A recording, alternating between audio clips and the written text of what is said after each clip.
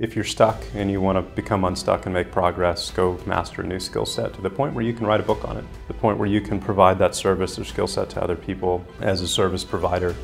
At that point, you can open so many doors, but as long as you keep reading about that and not doing it, you're going to stay where you're at. Second piece of advice would be to really master your emotions when it comes to money. Once you can do that, the world's your oyster. You can do anything, because you can apply that skill set to absolutely anything in any industry that inspires you. And that's really the key to success these days. The moment you take your eye off the product and the end-use customer and how much they're enjoying it, get out of the business, because it's going to kick you out. I believe that the fast lane to financial freedom is to build a business and invest the profits.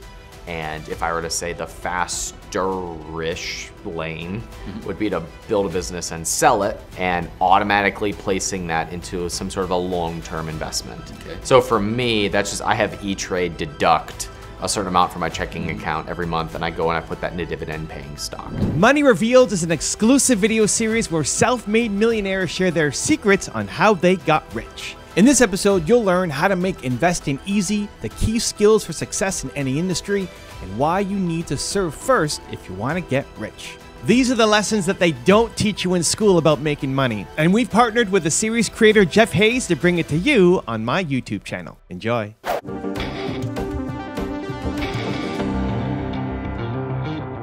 I'm a great admirer of Mike Dillard.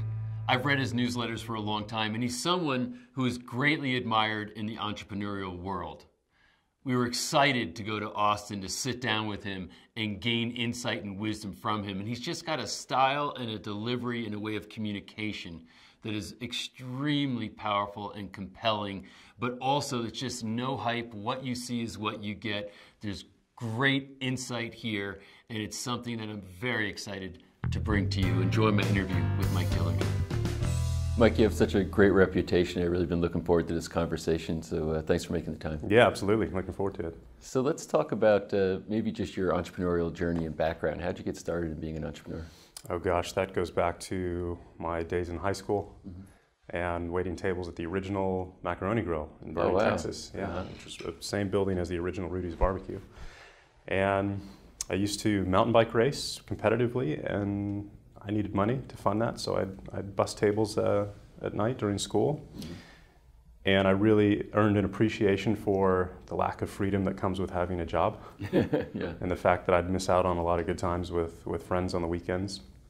And I'd come home at 11, 12, 1 o'clock in the morning, exhausted, smelling like food, and would head back home to my parents' house, turn on television that late at night, and there's really only one thing on at 1 a.m. back in those days, which was infomercials. So watching Tony Robbins and Carlton Sheets and all of those guys, and that really just exposed me to the fact that there was other options available, and options without limitations, which really appealed to me. So it was a natural fit, but that was the inspiration, and started playing with starting little businesses way back in high school and college, and that's where I got my start. What did you study in college? First semester was biology. I was going to be a dentist because at the time my uncle was the most successful, wealthiest person in our family tree. And I was like, okay, if I have no other interests, that seems like the smartest thing to do. Immediately found out what beer was when I showed up to the dorm, because I never drank in high school since I was cycling. And my first semester I got a 1.3. So immediately changed plans, and I went to summer school on probation, switched over to marketing, and did well there, but I honestly never went to class. I went to Barnes & Noble, and I'd sit in the business section reading books on the floor, skipped all of my classes, and then I would go pay 50, 60 bucks to go to the cram sessions, 3 days before, you get all the old tests. Right. And that's what I did for 5 years until I passed with a 2.0. And my theory on that was that I went to class as much as I need to and not a minute more. So I already knew I wanted to be an entrepreneur, so the degree for me was kind of pointless. So, what did you do when you got out? So what was your first business venture? First business venture was in the network marketing industry, and this is Web 1.0 days. This is early 2000s, 2000, 2001. And at the time, this is pre-social media, no YouTube, Facebook, pre-MySpace. but I had a mentor that had been working with me over the phone for about a year, named Stu, out in California. And I said, Stu, I'm packing up my truck after I graduate a week later, and I'm coming to learn from you until I figure this out. And how did you find Stu? I mean, how did he come into your life? Probably through the network marketing business I was in at the time. And so that's what I did. I packed up my old Chevy truck with everything I owned from my dorm, said goodbye to the folks, drove to California, got to San Diego where he was, and realized I could not afford anywhere in San Diego, so I kept going to Temecula. Found a $300 a month apartment. I had my bed, my desk, and a chair, and that was it. And the living room was full of boxes from my memorabilia and college stuff. And that was September 10th, 2001. So the next morning, I got a phone call from Mom, freaking out. And that was a big change in plans, because at the time, if you're selling opportunity, if you're selling hope, if you're selling a brighter, better future, and all of a sudden the world changes overnight, that's not really something that people are in the mood to talk about at the moment. And so our plans at that time really took a dive. Got a job at Best Buy selling computers there in Temecula for probably 3-4 months. Couldn't pay the bills at $7 an hour, $8 an hour, whatever I was making, and eventually headed back home to Texas. And it was a tough lesson learned, but interesting timing. And yeah, so that was the first venture. So maybe just as now with the reflective wisdom after being through this, the role of a mentor in the development of being an entrepreneur, and the role of timing where things happen, because you're also on the heels of the .com bubble burst, right? So that kind of process, then 9/11 happened. So how timing might influence your plans. Timing is interesting because it can throw a wrench in a certain set of plans, and it can create opportunities in different ways if you have the skill sets to capitalize on that. And at the time, I didn't have any skills. I was still trying to figure it out. So I don't think at the end of the day it would have made a difference either way, because I just didn't know what I was doing. But I think the determination was the biggest piece of the puzzle. And I really made up my mind at that point that I was going to become an entrepreneur. I was basically going to die trying. I'd planned when I couldn't make rent or pay my cell phone bill one month. I was like, okay, I can get a gym membership. I can take a shower there. Maybe I can find an air-conditioned rental unit, and I'll sleep there, and then I'll figure it out. And that's where my thinking was going. There wasn't any plan B or idea of quitting. So what's interesting is that a lot of people might have reacted in that circumstance by saying, well, I guess I'm not meant to do this, the way things unfolded, which the meant to be thing is, I always find that to be a confusing premise. But in your case, it was like you weren't dissuaded, by the circumstances. You were still going to work to go through them. What do you think the compulsion was? I mean, because this is really the heart of an entrepreneur, isn't it? The idea of having a job and giving up on everything I wanted to do in life was infinitely more painful than living in a storage unit. Yeah. That was it. That was it, just that simple. Yeah. So then what unfolded from there? Gosh, moved back to San Antonio, got a job briefly in Dallas recruiting surgeons. The biggest piece of advice I ever got was a mentor in that industry at the time, and I'd gone on for 5 years and failed, didn't make a dime for 5 years in a row. And it got to a point where I was like, okay, something's got to change here. And he finally gave me a really good piece of honest advice. And he said, Mike, the reason you're not hitting your financial goals in this industry is because you're not capable of getting the result that you want. You're not that person right now, and you've been chasing these opportunities, if you will. And I put all the responsibility for success on something outside of myself. Either it was the business or the product or the marketing materials, but I thought success was going to come as a result of those things. And it finally dawned on me when he said that. He said, if you want to go make, let's say, $50,000 a month, because that was my big lifelong dream at the time, he's like, you have to become a person who's capable of achieving that. And he's like, you're not right now. You're not. You don't have any mastery of any skill sets whatsoever. And I was like, okay. And it was a big light bulb moment for me. So from that point forward, I dove in headfirst into every book I could find on sales, marketing, lead generation, and copywriting specifically.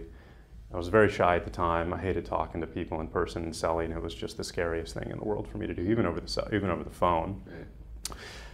So I learned how to sell via writing, via copywriting, and it took me about a year, year and a half of just going into every course I could, and I'd sit down at night and print out successful, sales presentations and letters from some of the greats like Dan Kennedy or David Ogilvy and guys like that, and I would just rewrite them out by hand, and I did that every night for about a year. And I learned that skill set, and all of a sudden I was like, man, I can really sell something here. And then I taught myself how to use Google AdWords, and now how do I get eyeballs in front of what I've written? And that really changed everything. I applied that skill to my network marketing business at the time, started recruiting people for the first time ever, built a team pretty quickly of about 300 or 400 people, and realized I absolutely hated it. This was like 5-6 years of pursuing this dream, and I finally have it, and I figured it out, and it was miserable. It just wasn't a part of my personality, being a really introverted person. Right. So that was another big chapter where it's decision point. Do I give up on this dream of building a business in that industry for 6-7 years now, or do I stick with it? And the solution, or the answer that I came up with, was, what if I could build this business in a way that I really enjoyed? And for me, the answer was to that was just, how do I get people to call me instead? How do I stop chasing people, and how do I get them to come after me? And there was just a little twist, at the time to doing that, which is providing value. If you put out value into the world, surprise, surprise, you help other people, they want to work with you, and essentially there's this whole attraction marketing philosophy that I happened to introduce to that industry at the time. So this was 2004, 2005.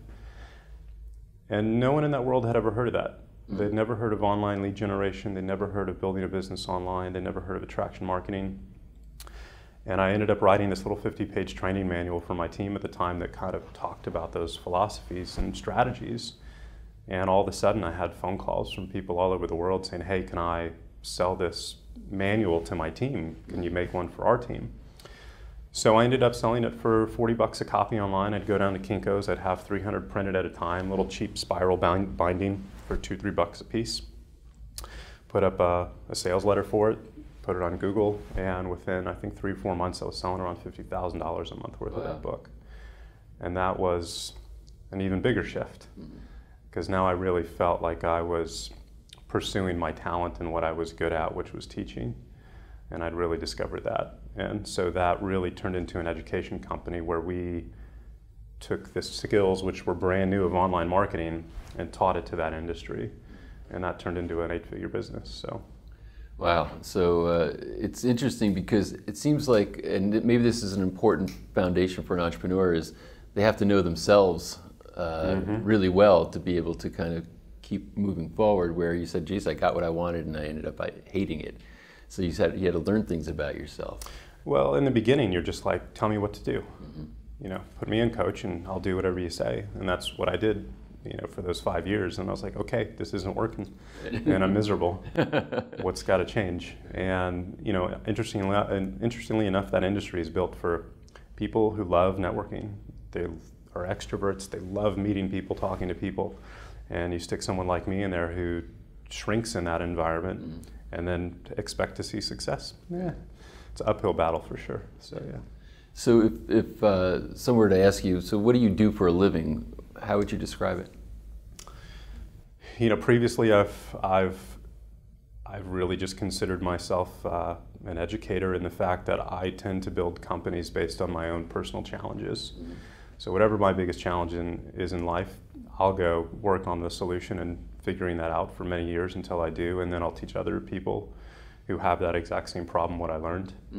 And that's really been the heart of what I've done for the last 12 years in 2 different companies. Now we're, with that, I've been challenging myself in new ways to, push myself as an entrepreneur in general outside of that realm, which has been an interesting learning experience as well. So. Yeah. Well, recently you've been writing a lot of great copy, because I've been reading it around cryptocurrency. What got you attracted to that? I don't remember exactly what caught my eye, but I found Bitcoin in 2012. I bought my first Bitcoin in 2013 on Mt. Gox. 2012 was a little too sketchy. You'd get on these forums or blogs, and and it would be send this anonymous person your credit card info and money, and they'll send you this Bitcoin back. And at that time, you know, it was probably pennies, fractions of a penny. So unfortunately, unfortunately, my radar went off a little too late, or a little too soon, I should say. But 2013, I set up an account on Mt. Gox and bought 500 Bitcoin, and just was like, hey, if nothing happens, great, Vegas money. Right. If something does happen, great. And unfortunately, a year later, Mt. Gox got hacked and I lost all my Bitcoin. Oh my goodness! Oh wow, that's real unfortunate. Yes, yeah. So I paid attention to the industry a little bit. I think I bought back in when Bitcoin was about $700 in 2015, 2016. I don't remember the exact date. And started to notice what was going on with Ethereum as well when it was about $5, $6. And at that point, I really started to dive into that industry in a pretty big way. And I saw what was going to come from that in the next 10, 15 years pretty quickly. So, was there something about it, sort of, either spiritually or philosophically, that you said, "Wow, the idea of a non-government controlled currency intrigues me"? Is that one of the things that brought you there? Yeah, well, for sure. I was buying gold in 2006, 2007. Buying silver, when it was $7, saw the writing on the wall with the financial collapse, and for anyone who was studying economics and finance at that time, we should have seen the entire thing collapse. Right. And it took trillions of dollars in money printing to, prop it up and keep it alive. So I've always had a bit of distrust around people in power who have control over an unlimited bank account and credit card, and we're the ones who end up paying the bill. So yeah. So now, now that you've seen all the things unfold and things continue to unfold, it's a fascinating world, the whole cryptocurrency and blockchain world. What do you see moving forward? What do you think is going to happen? It's really interesting. There's two sides of it. There's the truly decentralized currencies like Bitcoin that basically cannot be controlled. And the real evangelists, the maximalists, if you will, of that world, think that that's going to take over the world and become the de facto global currency. Maybe it will, maybe it won't. That'll require mass adoption. So what I've been most interested in following is how our government, specifically the US, is going to react. Right. Because you're not going to see mass adoption if they come out like China did and say crypto and Bitcoin's illegal. Right. You'll get pirates and rebels who will use it, but if you can't buy Starbucks with it, it's not going to reach that point. So following what the SEC's done and the policies that they've put out over the last year specifically, they're looking to blend the two. And I don't know exactly how that's going to work out, but the genie's out of the bottle at this point. What really excites me the most, I guess, is the tokenization of securities and real physical assets. I think that's where the real revolution is going to take place here in the coming years, when anyone can take their business or a house and tokenize the value and pull out the equity. That's going to be game-changing. Walk through what that means. So you have a house, you got equity in it. What would it mean to tokenize it? Well, at this point, if you want to essentially raise money, for your business, let's say, your biggest option outside of taking private funding is to take it public. Right. Which is basically impossible these days unless you're a billion-dollar company, right? So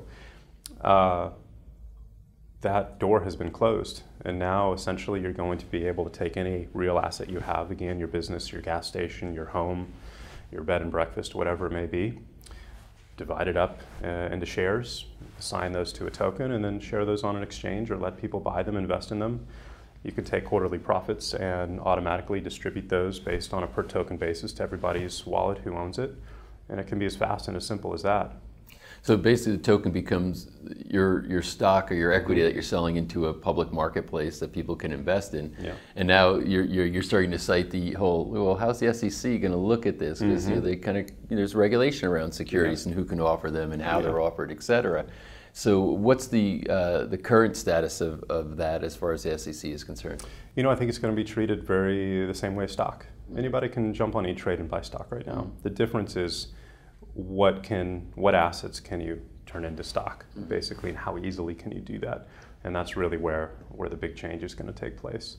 So lots to figure out yet, but I think that's going to be game changing.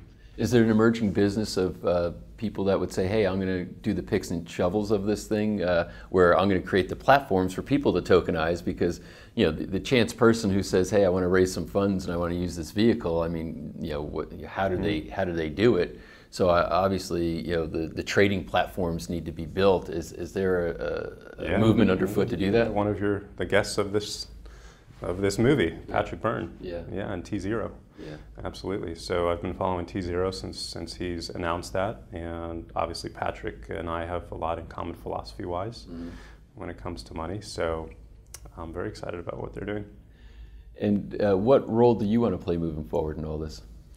The role I've taken right now is to help introduce people to what cryptocurrency is about and how to participate safely. At this point, it's still the Wild West. I still see friends on Facebook, oh my God, my phone was hacked and my wallet was hacked and my Bitcoin's gone. Wow. And these are smart people. These are entrepreneurs. This is not mom and dad, 70 years old, trying to figure this out. And that's just a huge issue right now. So the role I've taken is, here's what cryptocurrency is, here's what crypto assets are, here's how they work from a layman's perspective, and most importantly, here's how you store them safely and transact safely. Even you look at the infrastructure we're dealing with right now, and outside of Coinbase, you're dealing with My Ether wallet and all of these other tools that, unless you're an engineer, software engineer, or programmer, you're going to have a tough time trying to figure out just how to use it. And so right now I'm trying to serve as the guide around that stuff and get people involved while the timing's right. So it's still education in essence, right? So now just pointing your educational prowess toward this as compared to some of the other things that you've done before. Yeah. It's interesting, as you mentioned that, is that I got very excited about Bitcoin and crypto when it first came out because of my own philosophy towards money. And I just wanted to morally support it and hoped it had a future. But what you say, and this is why it's a real need. I mean, I come from my last business was a technology business, so I'm not a tech adverse. I'm really tech oriented.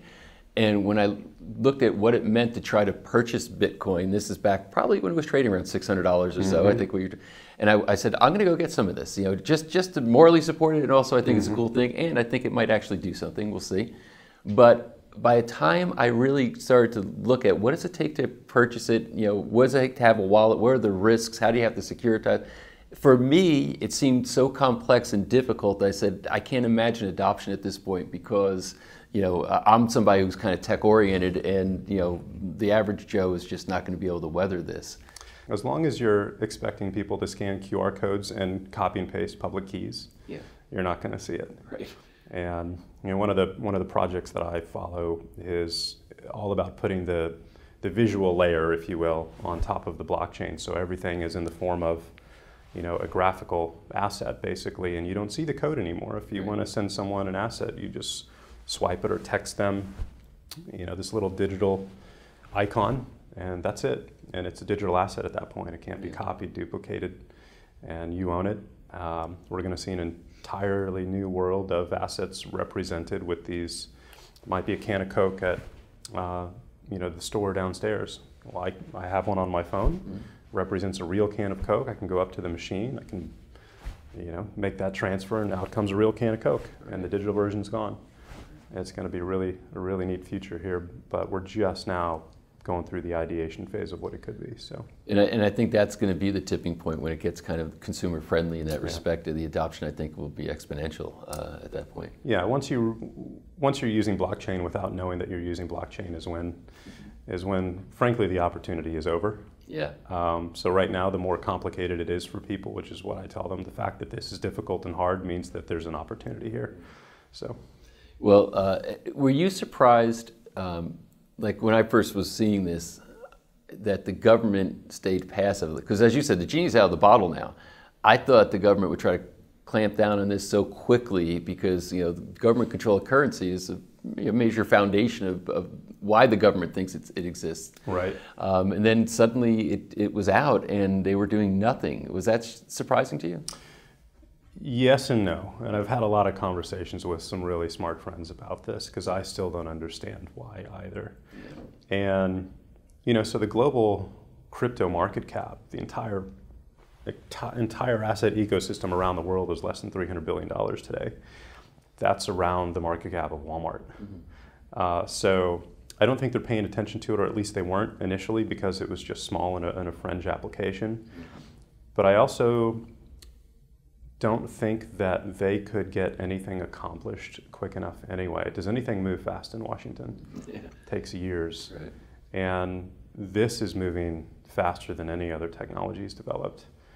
The adoption is moving faster than anything else. And so even if they wanted to, I don't think that they would practically be able to make it happen.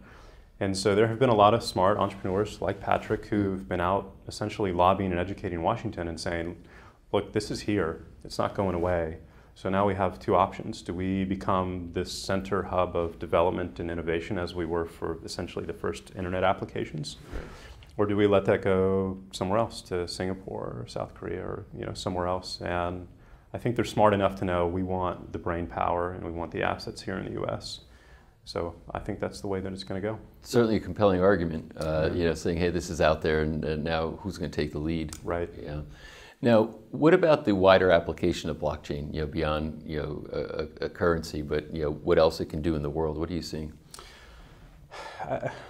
Well, beyond a currency and around the tokenization of securities, it really is it just comes down to people. And there's going to be two different types of applications. There's a truly decentralized application, which takes people out of the process. And it's funny, I have a very smart entrepreneur friend here in town who is not a fan of Bitcoin or blockchain. And he's like, I know it's going to get hacked. I know people. Someone's going to come in and corrupt it. Mm-hmm. And it just told me that he doesn't really get it, because you buy Bitcoin and use crypto because you don't trust people and you don't want people involved in the process. Right. So, I think the big piece around this is Bitcoin is creating a trust-based economy. It's taking inefficiencies that are created in any market by fraud, theft, obfuscation, and deceit, and it's going to get rid of that. And that's, I think, the big transformational piece of this.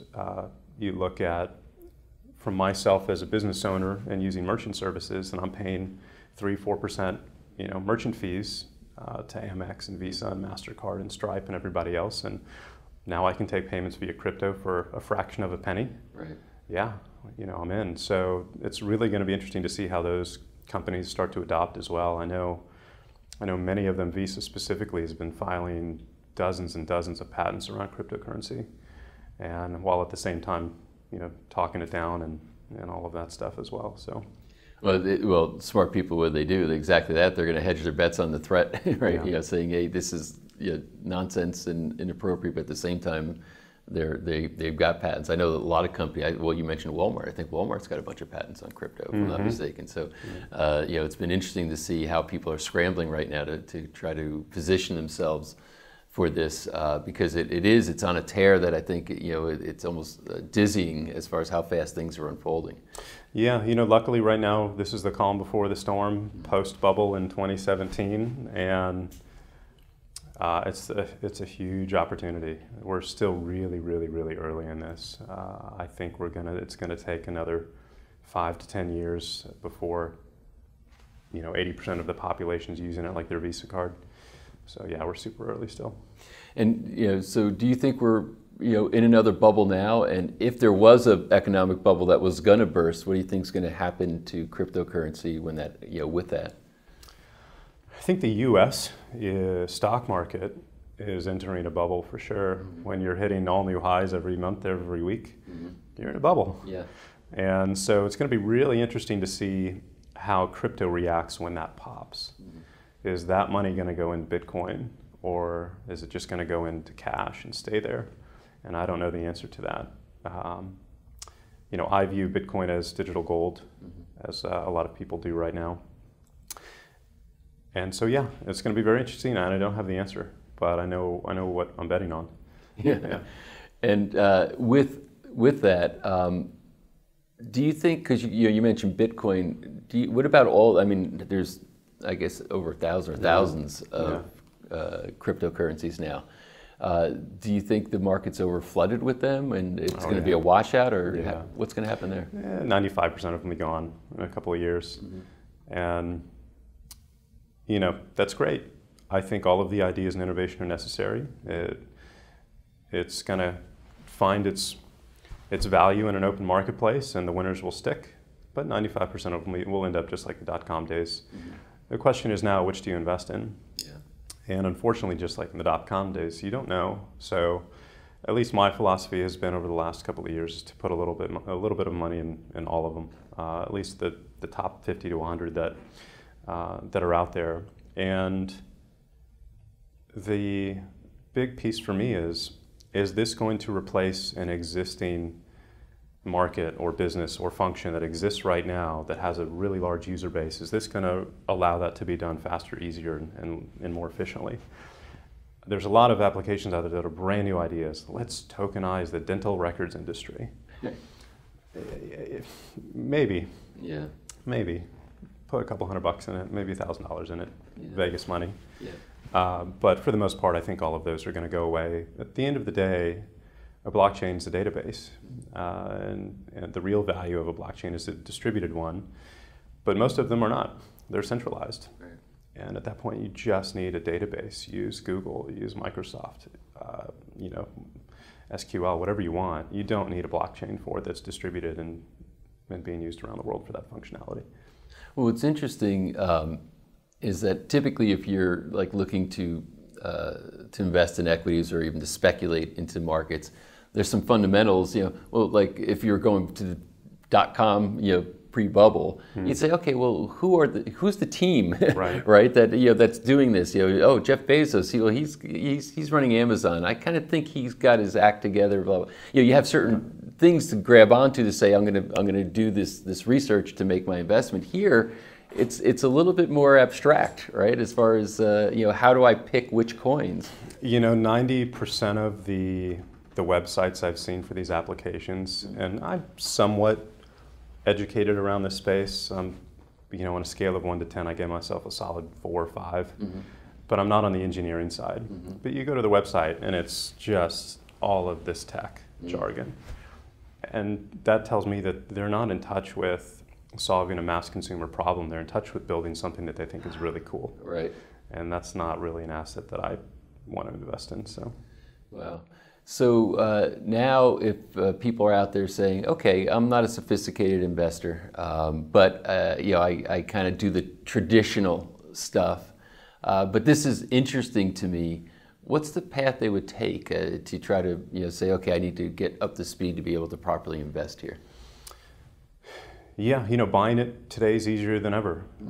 There's the Cash App, there's Coinbase, which is super easy, and so I think that's becoming more and more accessible. At this point, it's how do you use it safely? So there are just you know, a lot of sophisticated scams out there where even if you take some really good security steps and you set up 2-factor authentication on your phone, but if you do it via SMS text, let's say, where you get a text back and you have to enter in your code, right, to verify your login, there are employees at these phone companies that are paid for and bought by the crooks. Wow. And they'll switch out your SIM card, give your number, you know, control of your phone number to the crook for 5-10 minutes in order for them to get that authentication number, switch it back, and you wake up and your crypto's gone. And there's no way to recover it at that point, is there? No. Yeah, it's gone. Yeah, yeah. So, you know, there are just pieces around like that people need to get educated on. We're seeing the big next wave here is going to be with the introduction of essentially, you know, Wall Street institutions into this industry. We're seeing Bakkt launch this year. We're seeing the. What is that? Bakkt is a joint venture, I believe, between Microsoft and a couple of other really large Fortune 500 companies to bring institutional level infrastructure to crypto, and a part of that is insurance, right? So nobody's going to put in pension fund money into anywhere if it's not going to be insured against theft. Right. And so all of those pieces of infrastructure are being put in place right now this year. And I think once those come online and they get approval from the SEC, that's when you see this turn into .com. Yeah. .com days in a really big way. And for me, this industry, and I just tell people straight up, it's speculation. We are speculating, we're gambling, and our odds are really, really good. But at the same time, more than anything else, you have to have an exit plan on what you're going to do with your potential gains. If we see another 100x move, what are you going to do with that money? And I think that's a really important question to ask as well. And it's just also really important for people to understand that this is unbelievably risky right now. It is super early. And so making sure that you don't invest money that you can't afford to lose is a huge, huge part of this. And I think a lot of people unfortunately learned that lesson in 2017. Yeah. So for you, do you see yourself focusing mostly in this area for the foreseeable future as far as your business activities? No. The focus for me really remains around entrepreneurship. I think that's my biggest point of value in what I can offer people, because that's where I've learned the most lessons during my career. I think making people aware of crypto and the basics is a role that I can play, but it's not my field.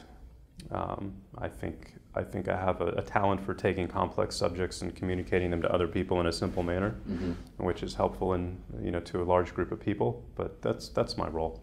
So, well, let's go back to that for a moment, because you almost became a dentist, or at least had an interest early on, because, as you said, the most wealthy person in your family tree was a dentist.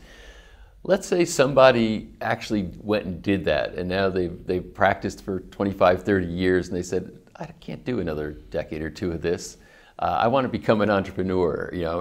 I've saved some money, so I'm not like starving and going to live in a locker. But but I now want to make a move. What do you think in today's world the best move is for somebody like that? It comes back to skill sets. It comes back to, it's not about your idea. It's not about how much money you can plow into it. It's about your skill set. And for me, the primary skill set is on the sales side. You can have a phenomenal product. You can be a world-class engineer. If you can't sell either your backers from an investment standpoint, or your team from a hiring standpoint, or at the end of the day, your customers, it doesn't matter. So my biggest piece of advice around that is understand what your skill set is and how that can be applied in a way that'll help grow a business and generate revenue. Revenue is the lifeblood of a business. A business gets unbelievably stressful if money's not coming in the door, especially if you start to build a team and your expenses get up there. So that to me is skill set number one. Until you have that, don't worry about it. Go learn how to sell, how to market, how to generate leads, how to generate traffic. Once you can do that, the world's your oyster. You can do anything, because you can apply that skill set to absolutely anything in any industry that inspires you. And that's really the key to success these days. And I don't know of a single entrepreneur who has had success without learning that and acquiring that skill set either at one point or another. It really has served as the foundation for all of us. So, do you have dispositions toward real estate versus buying a franchise versus trading the market? One of the biggest lessons that I've learned is when I was young, I always remember asking myself, where's the greatest point of leverage? And what would that mean when you say greatest point of leverage? Yeah, where's the greatest point of leverage? Where's my goal? And so back in the network marketing industry, this is what I was thinking about. I'm like, okay, I'm a distributor, and I'm building maybe a network of people who might consume the products or might sell them as well, but my point of leverage is their activity and their consumption. So I might have a group of 300 or 400, 500 people below me who are buying products, or maybe they're building a business as well, but that's my point of leverage off of their activity. Well, what's the next level up of leverage? It's the company owner, right? They're getting paid on everybody's activity and consumption. Well, where's the next point of leverage from there? Well, maybe it's as a software company that is serving all of the network marketing companies. Maybe it's providing merchant services to them. Maybe it's providing customer management software, accounting software, whatever it may be. Where's the next point of leverage up from that software company? Well, it's probably the bank who's providing them liquidity and funding, right? So same with real estate. If you were going to get into real estate today, if you're starting out, maybe you're going to be an agent and you're going to go sell homes. And at that point, you're a really hardworking salesperson, but there's no leverage. So what's the next level up? Well, maybe you own the brokerage that has 10 agents. Fantastic. You look at Keller Williams and what they're doing, multi-billion-dollar real estate company, I think top 3 in the world. And I've had lunch with Gary a couple of times, and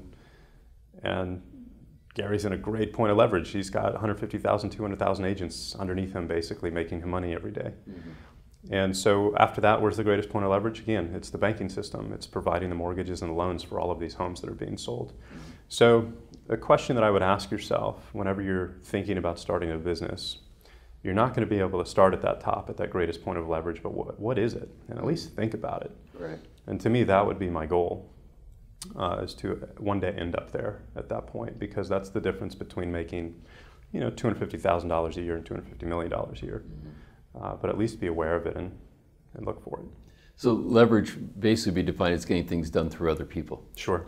Yeah. So and I think that was a great stair-stepping example, saying, hey, if you're the salesperson, you're hustling all the time, and you eat what you kill, as compared to saying, now I got other people hunting for me, right? And they all feed a piece up to upstream. And those are 2 different skill sets. Making that transition has been the hardest one for me to make, and it typically is for most entrepreneurs.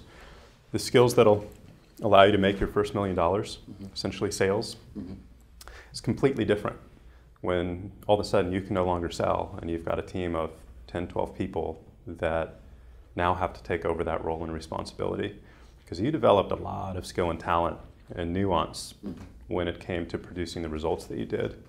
And all of a sudden you've got to say, okay, I can't do that anymore. I've got to teach these other group of people how to take that over.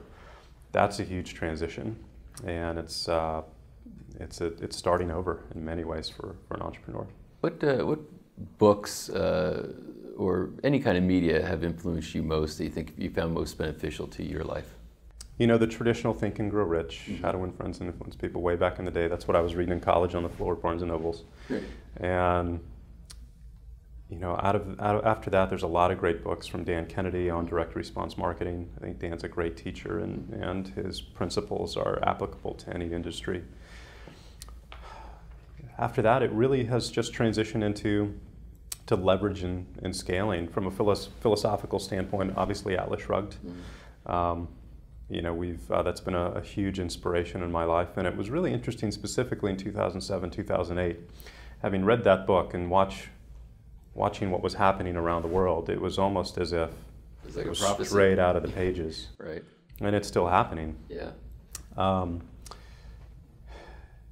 Rocket Fuel is, from a scaling standpoint, a phenomenal little book to help you as an entrepreneur make that transition and get to a point of essentially working on your business instead of in it.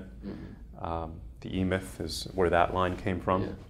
So my home is filled with hundreds of books. I'd say I've probably read half of them. The others are still on the to-do list. Right. And are you finding that there's a lot of blogs that maybe are beneficial too, as compared to just books, but there's other forms of content out there that you can go get? Interestingly enough, I think that's the biggest challenge young entrepreneurs have today, is they're growing up with Instagram and 15-second story videos and 5-minute videos on YouTube and Twitter and blog posts. And it's more information than ever, with less value than ever. And for me, I found that success is in the details. I found that if I will focus on acquiring a piece of knowledge or a skill that I spend a year on, and maybe read 5 books on, or 3 ring binders on, or go to conferences on, and I get down to a level where I'm debating which word I should use out of a document that has 10,000 words because I know that word is going to make a difference. That's the difference between success and not. And I don't think specifically young entrepreneurs these days really understand that.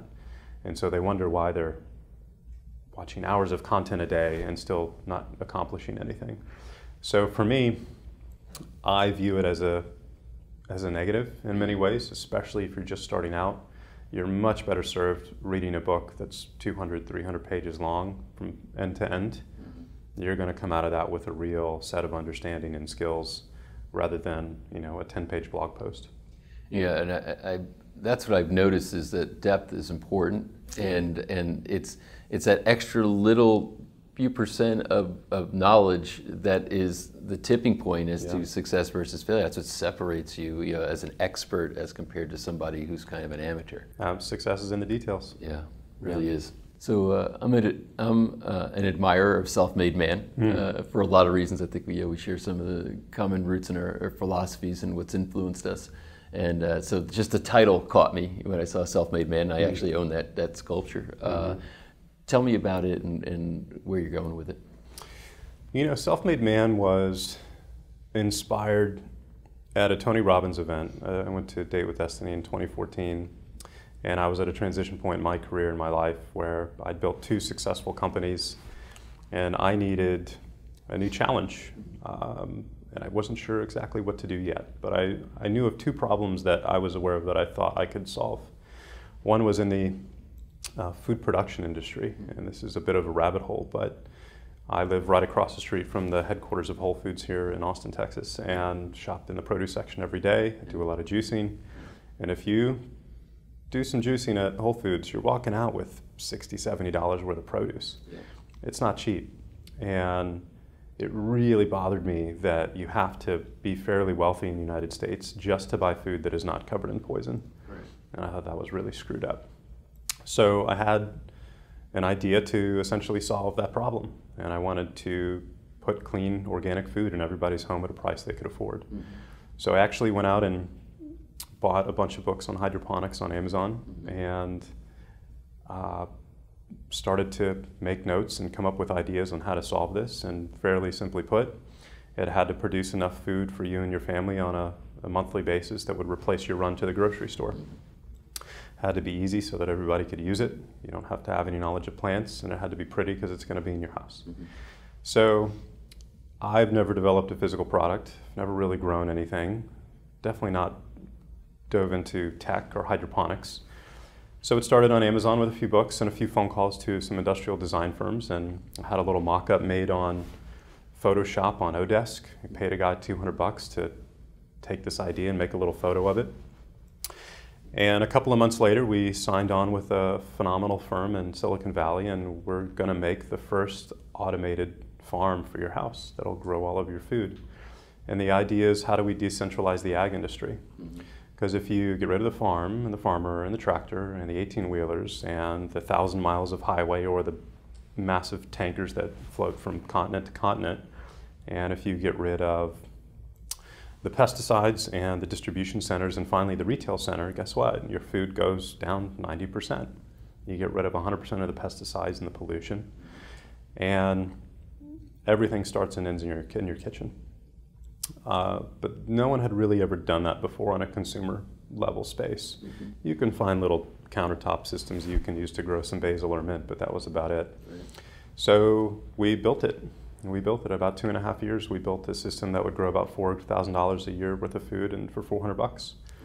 And fully automated. You just drop in the seed, and the lights take care of everything else, and the nutrients, and the dosing, and the pH balancing, and all of that. And it was phenomenal, but it almost bankrupted me. So that was a big lesson learned, because I funded all of it. And right as we were getting to a point where, okay, we've got a prototype working, what do we do next? This was my lesson learned and lack of skill set in this industry. How much longer is this going to take? Well, probably through safety testing, development, package design, service centers, another 2 years, another $2 or $3 million. It's like, oh crap. Because when we first started this, the budget was $500,000, at least that was the estimate. Mm-hmm. We were way beyond that at that point. And so I hit a point where I essentially had to go raise money or pull the plug on it.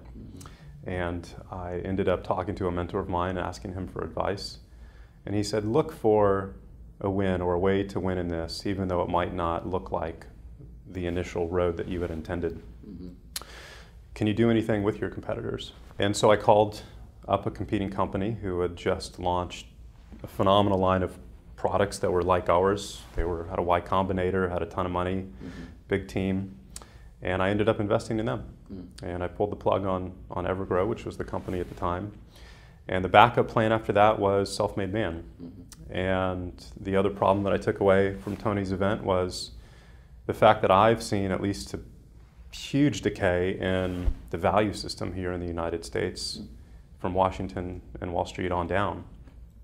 Now it's get the result you want at any cost, whether you have to lie, cheat, or steal.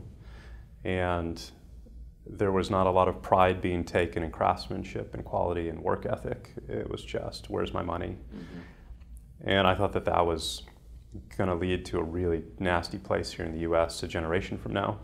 You look at how many young men specifically are growing up without dads and role models. Really bad situation. Straight out Atlas Shrugged again. Right.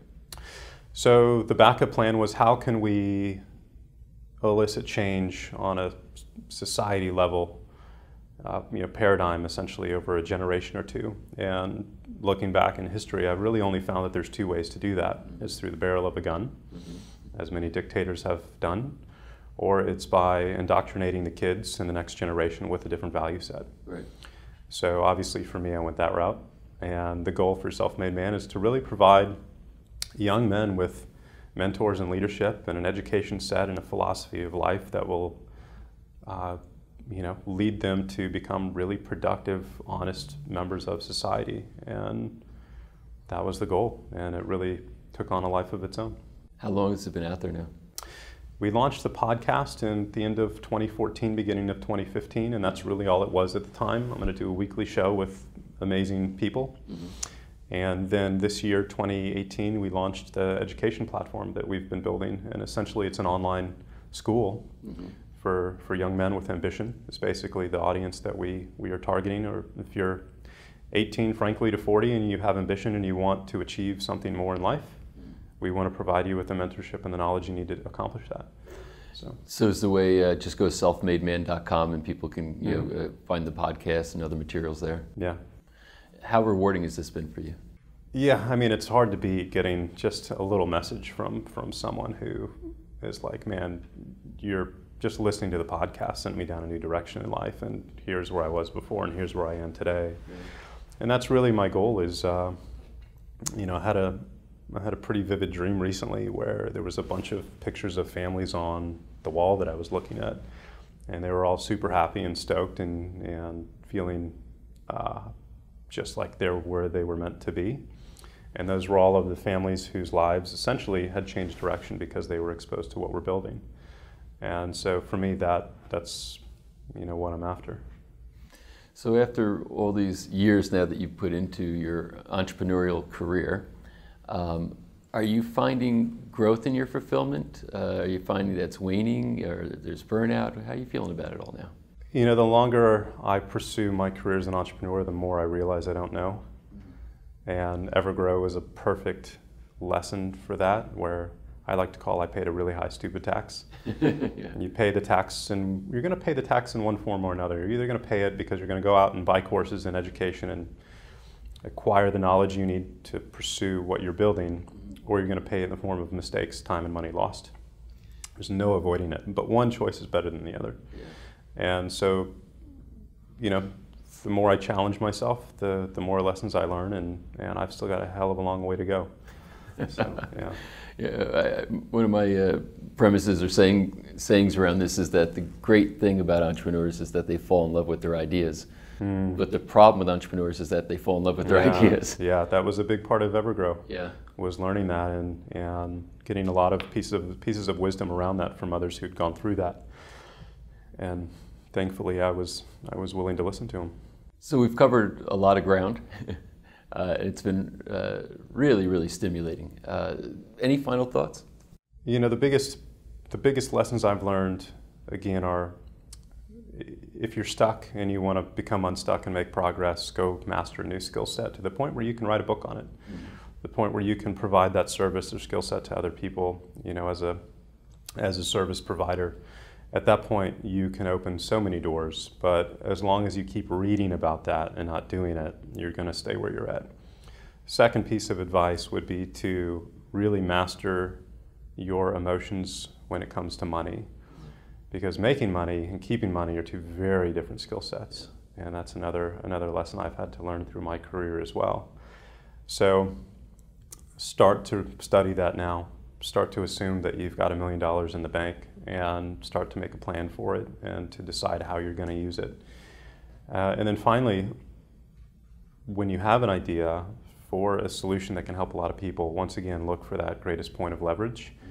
And know from day one that in order to ascend to that point, it's going to be all about people.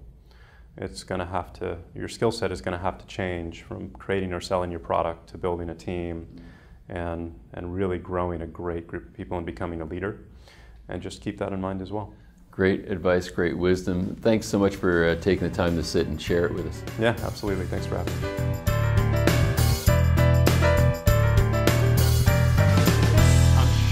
You enjoyed part one of my interview with economist Paul Zane Pilzer. Riveting information. Now, Paul is going to share some strategies with you about where he puts his own money, what his thoughts are about how to take existing wealth and grow it and create cash flow from it. He's done it, so it's not abstract. It's something he's actually put on the ground and made work in his own life, and I think it's very compelling. So enjoy my part two interview with Paul Zane Pilzer. Paul, thanks for sitting down with us again. I'm really looking forward to continuing our conversation. Thank you. It's always great to be here with you, Patrick. So you're the only person in the world who's ever made economics completely fascinating to me. So, just whenever you were giving presentations, giving your lectures, you really have these very stimulating thoughts about the economy, and you kind of talk about varying aspects of economics that when you read them in professional papers, they seem very boring, but when you talk about them, they seem very, how can I put it, applicable to my life. So now what I want to talk about, and it's something that I've been watching you do over the past years, is saying, if I've got some money to invest and I need to create cash flow in my life, like what are some ways to do that? You yourself, I guess we talk about it, the fact that you own some Planet Fitness franchises, for example. What was it that caused you to say, you know what, I'm gonna go invest in some of these franchises and create cash flow from that? Well, frankly, like most things, it was happenstance, or I might call it a happy accident, that got me to Planet Fitness. So let me tell you how I got into Planet Fitness, and then we'll come back to your main question, which is why Planet Fitness versus other businesses. In 1991, I didn't know this. I was on Larry King Live TV show, that I knew. And watching was the founder of Planet Fitness. But he wasn't yet the founder of Planet Fitness. He was a person with a, frankly, dying gym. And he watched me, went out and bought my book, Unlimited Wealth, and used that book as a Bible. His friends joke it's the only book he ever read. And he used that book as his Bible and built Planet Fitness into a then 200-store chain of fitness gyms. And it was a fascinating model how he built Planet. At the time, every gym had an average of about 1,500 members. Gold's Gym, 24-Hour Fitness. You remember the gyms that were around Bally's. And at 1,500 members, you barely break even. Right. If you can get to 1,600, 1,700, 1,800, it's all profit because it's a heavy fixed cost business. Right. And that was the gym business. And he figured out, not mathematically like I did later on, but he figured out that the right business was to build a gym for 8,000 members. Don't fight with every other gym going 1,500, 1,600. Retool the whole engineering process of the gym from signing on the customers using modern technology and iPads, make it paperless, make all the money collection paperless, called electronic funds transfer from your checking account. And he built Planet Fitness in a very successful business. Wow. In 2010, he had his first convention in Las Vegas. And he was very excited to be bringing together the 200 franchises he had gone around the country and recruited. He said, you know, I want for my keynote speaker, I want Paul Pilzer. So he hired me as the speaker. And I got very involved with the company. I thought it was a terrific model. People could join a gym for $10 a month and do something about their wellness. Very exciting model. But then once I became known for Planet Fitness as the speaker at their convention and all that goes viral and I'm all over the web as someone speaking about Planet Fitness, people start coming up to me and my family members and saying, wow, Paul owns Planet Fitness. And my wife would say, no, we don't own Planet Fitness. Paul's just a paid speaker. But that didn't matter. For everyone she told that to, there were thousands of people who thought Paul owns Planet Fitness because he's all over the web speaking about Planet Fitness. I said to my wife, Lisa, you got me nervous here. They're using my name, they're using my likeness. I like the company, but I don't know anything about it. They've been inviting me for a year now to come visit them at their headquarters in New Hampshire. Why don't you take off, fly to New Hampshire, meet the management team, meet, more important, some of the franchisees, and make sure this is legitimate. She goes, great. Takes off in New Hampshire. She comes back. She bought a 5-store area development agreement for Salt Lake City, Without Utah, consulting you to first? build stores. Well, she made the deal and signed it, but she saw an opportunity and said, "This is a great business. Right. People want to lose weight, and they need an affordable gym that's honest and lets them quit anytime. Right. No commitment, $10 a month. What could be simpler?" Right. That's how I got into the Planet Fitness gyms. Wow. So Planet Fitness is exciting to me as a mathematician and economist because of the way in which the business works. If you remember back in high school when you studied quadratic equations, there were 2 solutions, and one was considered a ridiculous solution, and one was the right solution, and you had to look at which one was practical and throw out the wrong solution. I've always looked at the wrong solution, which is mathematically correct, solves the problem, as maybe that's the answer.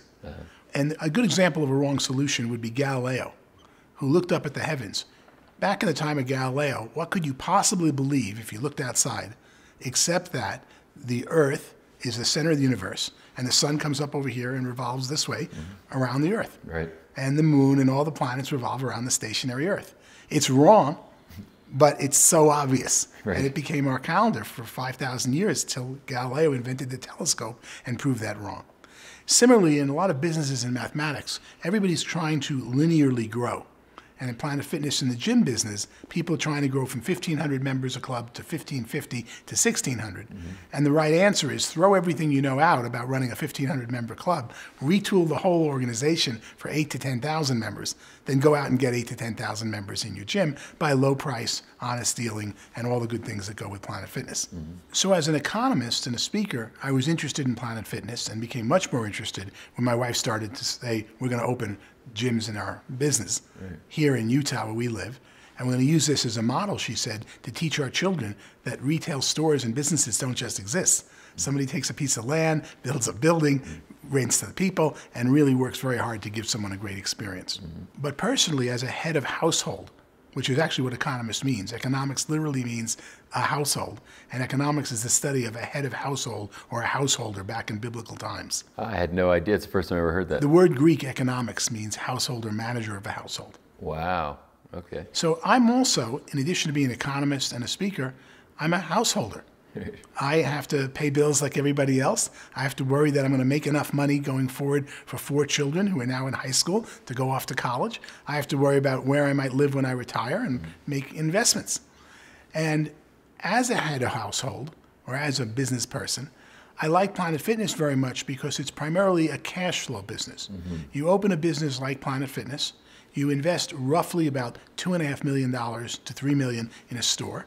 And if everything goes well and it works, which most of them obviously do, you're going to make about $1 million cash flow a year. Something they say in their offering last I saw $600,000 to $800,000, but a good successful operator I know can make about $1 million a year profit per store. Okay. And I had never had businesses like that. Being a tech entrepreneur and an economist, I had always built businesses that served the customer with a product. And along came somebody who wanted it more than I did, or I wanted to play with some other toys, and they said, we'll buy this from you. Right. So my life financially, since I left Citibank in 1981, that was my last salary. The last time I got a monthly check to live on was 1981, Right. when I left Citibank and went out on my own as an entrepreneur. And for better or worse, all of my businesses as an entrepreneur were about initially real estate, buying some land, building something, getting it leased up, and before I could enjoy it, somebody would offer me more money than I thought it was worth, and I would take the money and go off and do something else. So my career from 1981 till 2010 was all about building businesses, not owning businesses. Planet was very different. Planet was a successful franchise, then with 200 stores, today about 1,500 stores. Wow. And Planet was a business that you primarily invested for good cash flow. Very taxable, but cash flow. You put in $2.5 million and you can earn roughly a 35 to 45% return in monthly cash flow. And that was exciting to me and something that fit the time of my life because I started entering my 60s. I'm 64 years old today. And I look at businesses as not what will this business do for the future, 10, 20 years from now. What will this business do next year, next year, next year? Because I like having cash flow coming in. And Planet was really the first business I ever did that brought me current cash. And that opened up a whole new world of investing because investing to me was always about growth and multiplying 2, 3, 4x your capital. And this is what's interesting. So you make a distinction between phases of life and type of investment that would kind of match with where you are. Absolutely. And that's what we in economics call the utility curve. Utility curve. Let's assume you and I are identical. We certainly have the same hairstyle. We certainly have kids who love each other. We have lots of things in common. Right. But how would two smart people do business together if we have so much in common? What are we going to bring to the table? Well, you might have 10 apples, and I have 10 oranges. You see right away how even though we're identical in thinking, we value everything the same, you don't value oranges the same as I value apples because we can do a switch. Right. And a utility curve is in utils, literally we use the word util, how much you value each additional apple. If you've got 10, not many, you want an orange. But once you got 10 oranges, you want more apples. And utility curves are the reason the economy works. It's the reason very smart people from the same background with the same money will all do business together and want to trade, and one do labor work for the other. You might want to clean the kitchen, I might want to clean the den. We might want to own this car, I might want a convertible, and we swap. And all of that works into the economy because people who are similarly situated have different utility curves. And so with age or phases of life, those utility curves change. Absolutely. When I'm younger, all I want to think about is how do I grow and make money. Right. Some people in the younger ages say, I just want to make money and spend it. Right. And they have a very good life when they're young, but often not a very good life when they're 40, 50, 60 years old and they haven't saved up money. Now, and so what I find interesting is what you're saying, and I think this is, I'm witnessing this myself because it's like, the idea of putting money in investing, letting it accumulate and cash out, at a multiple some years down the road.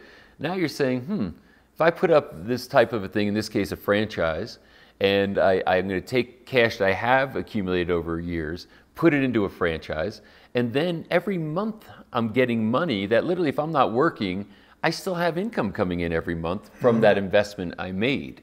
And then you multiply that investment with multiple franchises, and actually it turns into maybe more money you made than when you were working. The key to investing, once you're an adult, or even say over 30 or 40, is the term harvesting. When are you going to harvest your crop? Yeah. So if you're going to start a business and you're younger, I'm willing to wait 10, 20 years because I fully expect young people think they're invincible. Right. I'll be around. At 64 today, the first thing I look at when I look at investment is what's the likely time horizon for when this investment will return me either current cash flow or residual cash flow after it's sold, or cash flow from growing the business and selling it to someone else. And harvesting time has become an all-important criteria for me. I invest in funds where other people pool my money with other money and do great things, but the first thing I want to know is this fund got a 10-year horizon or a 20-year horizon? If it's a long-term land development project and I'm investing in it, it might have 3-4 decade horizon. Right. Now, I also have 4 kids who right now I'm not too focused on their residual. I got to get them through high school and get them to college. Right. But at some point, if they were my business partners and they're 30 years old, I might think, oh, I'll go back to taking a long-term horizon because I don't need the money, but my children might want it. But that's for the future. But you start to see that you should be driven by your family situation. What do you need to live on? What do you need today? What does your spouse need? What does your partner need? What do your children need? Do you have any special needs children? And then project that forward over a likely lifespan. And you see how that's going to be the most important criteria, the time return for harvesting in making an investment as you age. Yeah, and you're the first person I heard say that, because I think that's a critical consideration. Because a lot of people say, they have different models of investing. Here's my investing advice. Here's how I think you should do it. And certainly people talk about, levels of risk and harvest time as far as, what age are you and here's what I'd recommend, et cetera. But you're almost starting from the value standpoint of saying, wait a minute, I'm a human being with a family. And if I've got kids in their 30s and we want to create some kind of a family business with the money that I've accumulated, that's a strong consideration as to the decisions I would make as compared to my kids are off doing their own thing and successful in their own right, and I've got a separate thing, or I have no kids. All those are really considerations. So there's not like who has the best investment advice. It's starting by saying, what are my circumstances and what's applicable to me based on those circumstances. We really learned that as a civilization in the post-baby boom years. Prior to the baby boom, or including most of the baby boom, it's about making money. Yeah. What do you do when you make a lot of money, Dad? I make more money. And what do you do? I make more money. It sounds crazy. Yeah. And the baby boom was the first generation between rock music and all the things that we love doing that said, maybe I don't want to make just more money. Maybe I want to do something environmentally sound and make a little less money. Right. Maybe I want to make money now, more cash flow. Maybe I want to save for the future. Even though I'm not spending it, I sleep real well at night.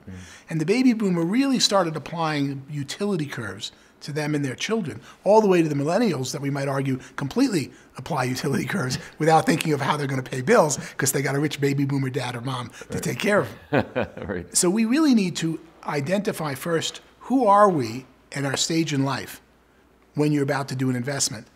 Most important, before you worry about how much and how are you going to make money, when are you going to make money? Right. The most important thing, if you invest money now, and I'm talking anyone over 30, when does harvest time come around? Remember, the sooner it harvests, the less risk. Right. But guess what? The sooner it harvests, probably the less return. Right. And you need to quantify that and figure out your time horizon of investing before you figure out how you're going to invest, how you're going to manage your money, and bring happiness. Because ultimately, money is really not about gross domestic product and increasing. It's about gross national happiness. And gross national happiness is a defined term by the United Nations. They spend $180 million a year collecting the data that goes into a database each year to determine which countries are happy. But as we look around, it's which people are happy, which children of ours are happy, which of our friends and relatives are, and how do we get them more happier. Right. And you start to see how utility curves, time horizon to invest, all enter into a new formula we're entering into called, I want more gross national happiness, or gross domestic happiness, to be more accurate, versus I just want to make money. Right. So now, and that's another interesting thing, saying, okay, it's the what do I invest in, but of course the when. You know, when do I harvest is another question.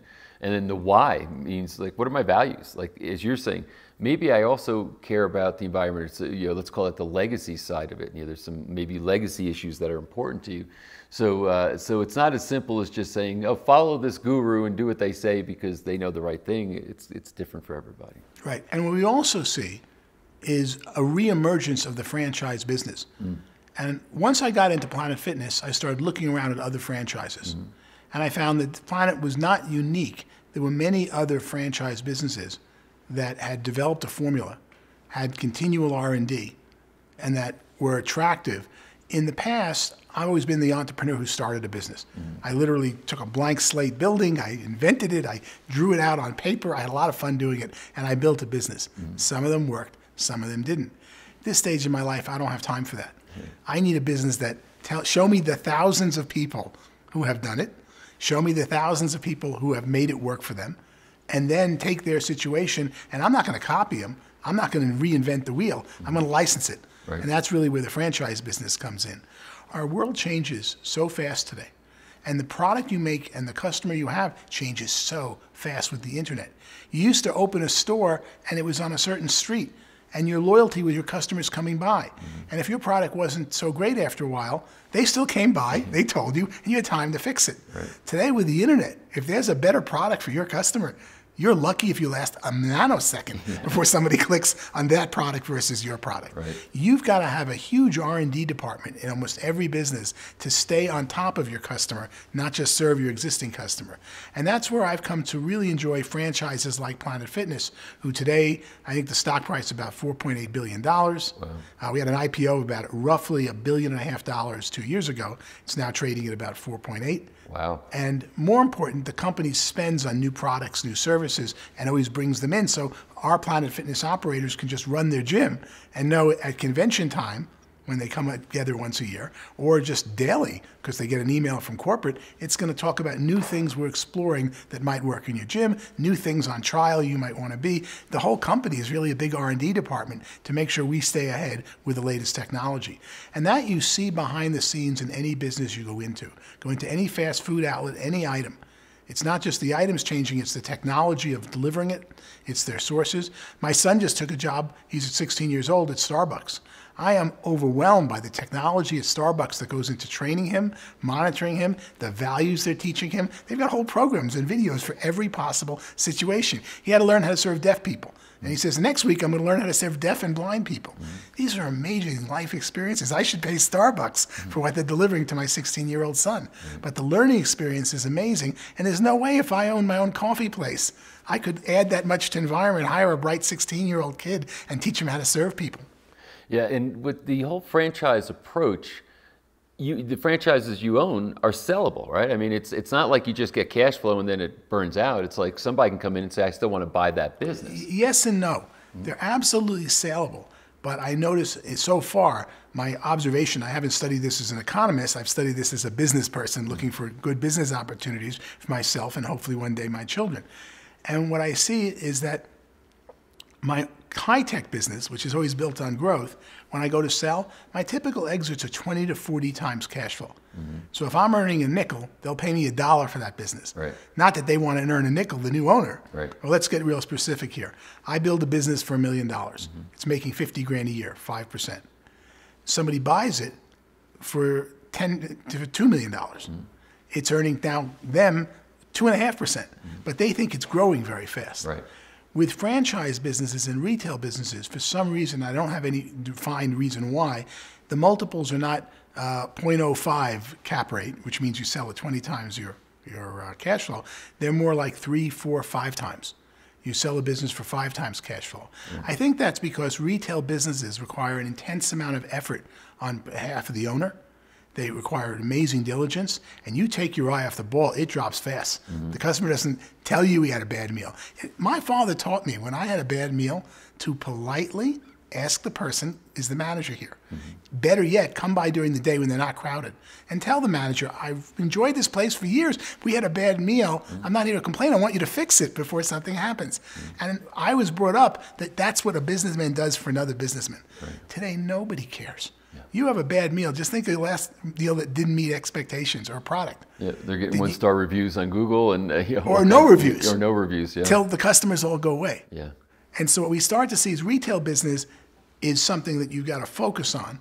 And most franchises, maybe because someone's done a lot of the intellectual property work, you're lucky if you can get out at 5 times. Now the good news, during the 10 years you might own and run it, you're earning 20% on your money. Yeah. And you can borrow money at 10% or 11%, pay off interest on the money you borrowed, and still earn 20% on the total amount of money, or 30%. So the franchise businesses let you get the cash flow earlier, but don't have the amazing residuals when you go to sell. Yeah, not the big exit. But at the same time, like if I were to consider, somebody said, well, maybe I'll buy real estate. I'll buy an apartment building and I'll collect rent every month. But the cash flow on that rent relative to the investment you put in, I don't think it's anything close to what you're describing in a franchise. And maybe the real estate would go up in value a lot, maybe it won't, who knows. But if you're still saying, hey, I'm gonna sell this thing for much more than what it cost me to put it up, and I collected all this cash along the way, that seems like a pretty attractive way to go for people who are looking, who've worked hard for some period of years, or maybe it's an inheritance. You know, parents die, they left you some money, saying, what do I do with this? Seems like an attractive way to generate what some people like to refer to as passive income. I never think it's totally passive, but it's not you having to go to work every day for a paycheck type income. Franchises really are. Most franchise businesses, which generally means most retail businesses, or businesses that serve things like cleaning houses or cleaning office buildings, or some type of franchise business where someone developed a model, they require an intense amount of focus by the entrepreneur, individual franchise owner. If they didn't, the parent company would never sell you one. Right. If Planet Fitness could have built 1,600 corporate stores, all owned by that wonderful guy, Mike, back in New Hampshire, he would have done it. Yeah. But he found the most important criteria to making a successful gym was the owner, the manager who sits there and hires the best people, makes his employees learn everyone's name, and builds a family business around an individual gym. And he found the only way he could grow that was making everyone his partner in a franchise environment. And that's why you will rarely see a franchise that doesn't require, despite what people tell you, a lot of hands-on work. How many hours a week do you spend right now on, in your 2 franchises? Well, I don't, but my wife goes there virtually every day. Oh, really? Okay. But she enjoys going there every day. She walks around the gym, she talks to people, how are you? And they say, great. And how do you like Planet Fitness? Oh, I love it. And who are you? Oh, well, my family, she says, owns this particular franchise. Wow, I love it. And she loves the karma she gets. Right. She makes a lot of money at it because that's the byproduct of serving society. If you serve a product to someone very well and make them very happy, trust me, you'll make a lot of money. The moment you take your eye off the product and the end-use customer and how much they're enjoying it, the moment you don't get really upset when someone has a bad experience in your business, get out of the business because it's going to kick you out. It's an interesting term. It's going to kick you out. You brought up one of my other areas I think is ripe for huge investment opportunity, and that's real estate, but not necessarily the real estate you think of. Most people think of real estate like you buy an apartment building. You buy some type of commercial space, tenant shows up, and you just sit there for collecting coupons for the next 20 years. No longer. The reason is that the real estate needs of people are changing. I recently became a significant investor in funds that invest in senior housing. And a typical senior housing project is about 110 apartments, 120 apartments, that seniors who are moving out of the town, might be Allentown, Pennsylvania, or some area in California, where they are moving to Florida, but they no longer need the big house. Right. But they want to get an apartment that they can still see the grandkids from, but they also think, because they're 67 years old, how will I age in this apartment? What's the floor plan like? How will I stay here if I'm ever disabled, or my spouse is, and I want to stay together? So we start to see a whole new need arising, which no one is filling today, for senior housing, because it's changing so fast. Right. Seniors might say, I could live at home till I die if only I had someone just 8 minutes a day to help me get dressed in the morning. We call that senior assisted living. Right. And all of that is up for grabs right now. So the funds I invest in are buying thousands, tens of thousands of senior housing units. And I work with them on a technology committee to how can we improve senior housing? What kind of products and services would a senior want? The first thing I notice when I go into a senior housing project is at the end of the night, they have a piece of paper and they walk down the hall going, Mr. Gintempo, did you take your medicine tonight? Great, click. I look at that piece of paper, and that should be an iPad. Because somewhere there's a grandchild or a child who would love to know, Dad took his medicines at 11:02 p.m. Right. You and I don't want to know that, but we wouldn't want to know it around our own kids, especially if they don't live with us, to know they took their medicine, to know they had breakfast, to know they went bowling today. And so we start to see just opening up with transparency the activities of senior living to the people below them, meaning to their children and grandchildren, is a huge business ripe for the taking. That's one of the things I'm working on now as a board member and consultant, and I see wide open as we move to housing that really doesn't exist. Senior assisted housing that really adds value for seniors, because then you can up the rent in a good way and people will be thrilled to pay it because they're getting real value for it, not just a place to put grandma. So I know from prior conversations we've had that you put a lot of money into that. What's your time horizon on that one, though? Very good point. I disagree with the funds I invest in. They invest in a 3 to 6 year horizon. They spend 3 years, they raise typically 50 or 100 million per fund. They spend 3 years buying senior projects or whatever our projects are. Then they turn them around, fix them up, add value, then spend 3 years selling. They're very into adding value and selling. I think that's crazy because we're selling deals at an 8 or 9% rate of return. I'm earning 2 or 3% on T-bills at the bank. Right. I don't want more money to earn to 2 and 3% that was earning 8 or 9. And I tell them, hold on to it longer. They go, not so fast, Paul. Our business of funds and how we're known on Wall Street is we give you back your money every 6 years. There are other funds that run by different companies that have a 10 or 20 year horizon. Fortunately or unfortunately, I'm not in them. So we keep making our money every 3 to 6 years, getting it back, and I keep investing with the same. I was going to say, but at that point, it's kind of nice to get it back because you can decide, do I want to reinvest or I would like cash now, so I don't have to reinvest. So at least you have some options relative to that. So real estate, in the ways that you're putting in real estate funds that are doing things that are seemingly a market match. Or real estate yourself, where you develop a niche in a neighborhood and start adding value, which might be converting a small apartment project to senior housing. It might be buying yourself a house on a particular neighborhood that fits where people all go to a church nearby or a synagogue that people, you know who your customer is. The real value coming in real estate I see is value add investing. You buy real estate, any type of real estate, you improve it for a specific purpose or type of customer, and then you sell it. Versus the old days of I'm in real estate, I'll buy anything in real estate. Right. Those days are gone. You've got to know a market before you go into it and try to develop some specialty niche for your customer. So outside of real estate and franchises, any other considerations that you think are good investments for people to consider? I would say all investments that you yourself are the person working it hard. Generally, if it's a business that uses technology, which virtually everyone does today, I like franchises because I don't think you're going to be able to invest the time and money. And I'd rather buy, I call it buy retail, I'd rather pay top dollar for a really high quality franchise that I know is going to work if I play it out, than take the risk on the new startup franchise that someone like Paul Pilzer might start, because they don't always work out, and that you get a higher return, but they're very risky at the very beginning stages. So let's give this scenario. Somebody's coming up on retirement. They're not, there yet, but it's coming up pretty quickly. How old? Let's say 50s, mid 50s. They're going to, they've got some work life left, but they also say, oh, your retirement's coming up, and I'm looking, and I really don't have the resources to just say I'm going to retire. I don't want to live on Social Security. What should they be thinking about? Well, it's a great time to be asking that question. And the reason is, underlying everything we do today is the sharing economy. In the past, I would say this is a person who likes theater, likes things he wants to do, and wants to have money for the enjoyable things of life. This is a person who has certain kind of housing needs but doesn't have the money to buy the housing. Everything changes in a sharing economy mode, because all of a sudden we can share our real estate, we can share our dinners, share our areas with people of like personality, of like interests, and add huge value. You don't want money to just go to restaurants. You want to have great restaurant experiences. My wife is a real foodie, but when I go to a restaurant, you know what makes the real experience? You. It's the person I'm dining with and telling me about the wine, and we share and we figure it out. That's much more important to adding value. I'm amazed when I look around a restaurant, particularly when I see someone sitting alone who might be traveling. Can't we figure that out yet with a cell phone? That there's a person here who's interested in model trains, 7 other boring hobbies that I think boring, he thinks are great, has 3 kids at this school, and wow, I've got so much in common that if we only could know those things about each other, we'd have fun in a restaurant. Now, the kids do this well for dating and sex, but it goes beyond just dating and sex, particularly when you get older. You want to have real, meaningful relationships or great dinner conversations.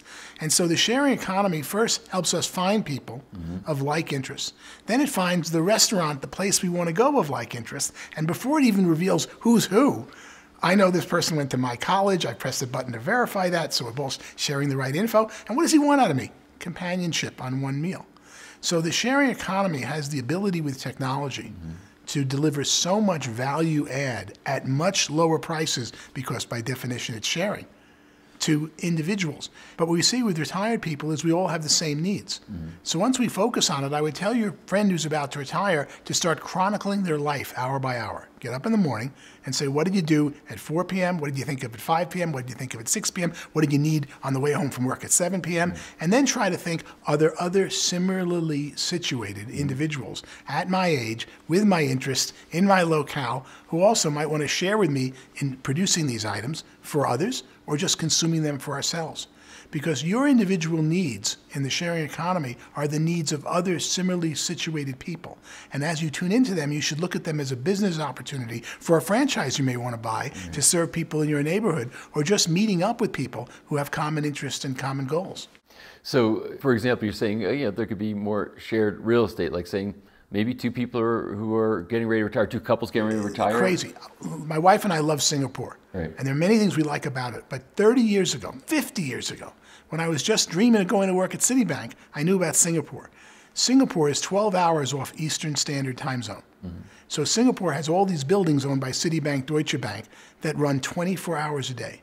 All the buildings and retail runs 24 hours a day. The streets are so lit up at night, you leave work at midnight or 2 in the morning and you go to dinner. And you're going on a beautiful river, you don't even know it's nighttime.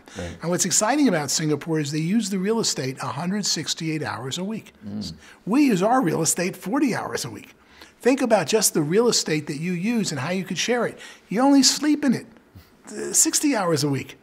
And you've got 168 hours. We got to figure out beds in situations where somebody, like a hotel room that rents by the 12-hour cycle, not a 24-hour cycle. And you start to see so many opportunities of using just the real estate we have in multiple ways.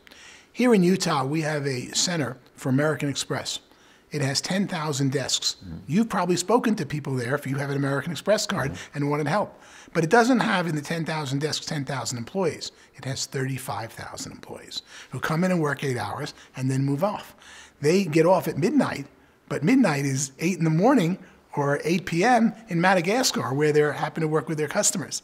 And what's exciting when you see this American Express Center, you see someone taking a piece of real estate that was meant to serve 10,000 desks, used very productively by 35,000 people, so that as the earth turns and someone needs help with their American Express card, or a merchant needs to know why this charge didn't go through, they pick up the phone, and a person right here in Utah with their local dialect, local language, answers in the guy in Madagascar or South Korea or Japan and helps them. And we start to see the opportunities to use what we have multiple hours, not just for ourselves, but great business opportunities to apply that to people who are similarly situated. And what we really see is we all want companionship, we want fun, we want friends, and the technology world has yet to really deliver. Each time I go to a party somewhere, and what makes a great party for me? At my age, it's when I meet someone really interesting and I want to follow up. And once in a while, I'm lucky. I go to a party, we talk small talk, we talk business, and I meet one or two new people, sometimes a friend of yours, and we go, wow, let's have lunch or dinner. But that only happens when you go over and introduce me to somebody new and give me some background on them and probably told them, there's this economist I want you to meet. You put some work into it. And I look at my phone and go, somewhere in the rest of the phones in this room, there's 50 people here that I could have something in common with and would like to meet. And I don't want to sell them anything or buy anything from them. I just want to talk about our latest hobby or something in politics, or I love economics, talk about economics. But no one's walking around reading my mind and their mind.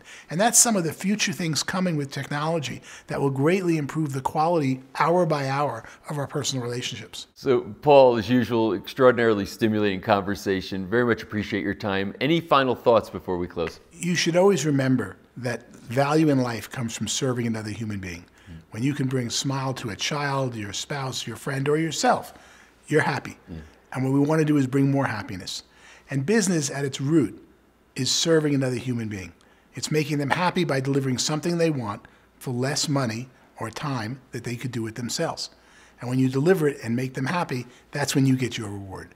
And that's what's so exciting to me about economics. I see this wonderful world out there of 7.5 billion people trying to find an edge to how to serve another human being better. That's what makes economics. That's what drives them to success. That's great. And I think in the end, that's the moral virtue of capitalism, right? Is people serving other people and being rewarded for doing so. So terrific, Paul. Thanks so much for being with us. Thank you, Patrick. It's always a pleasure.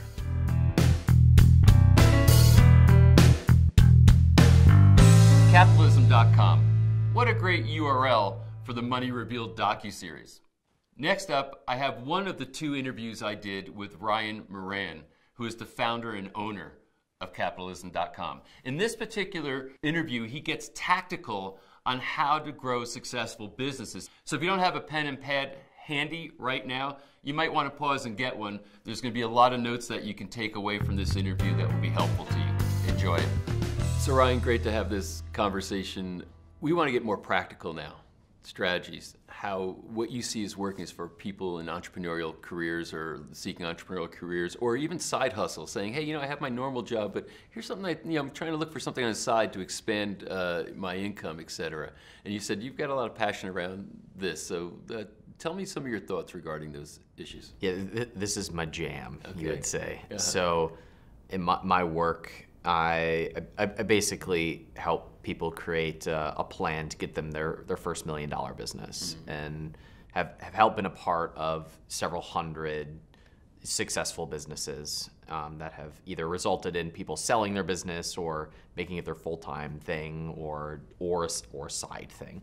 And the first thing that we have to identify here is what we spoke about previously of disconnecting the idea of time worked versus money earned. Right.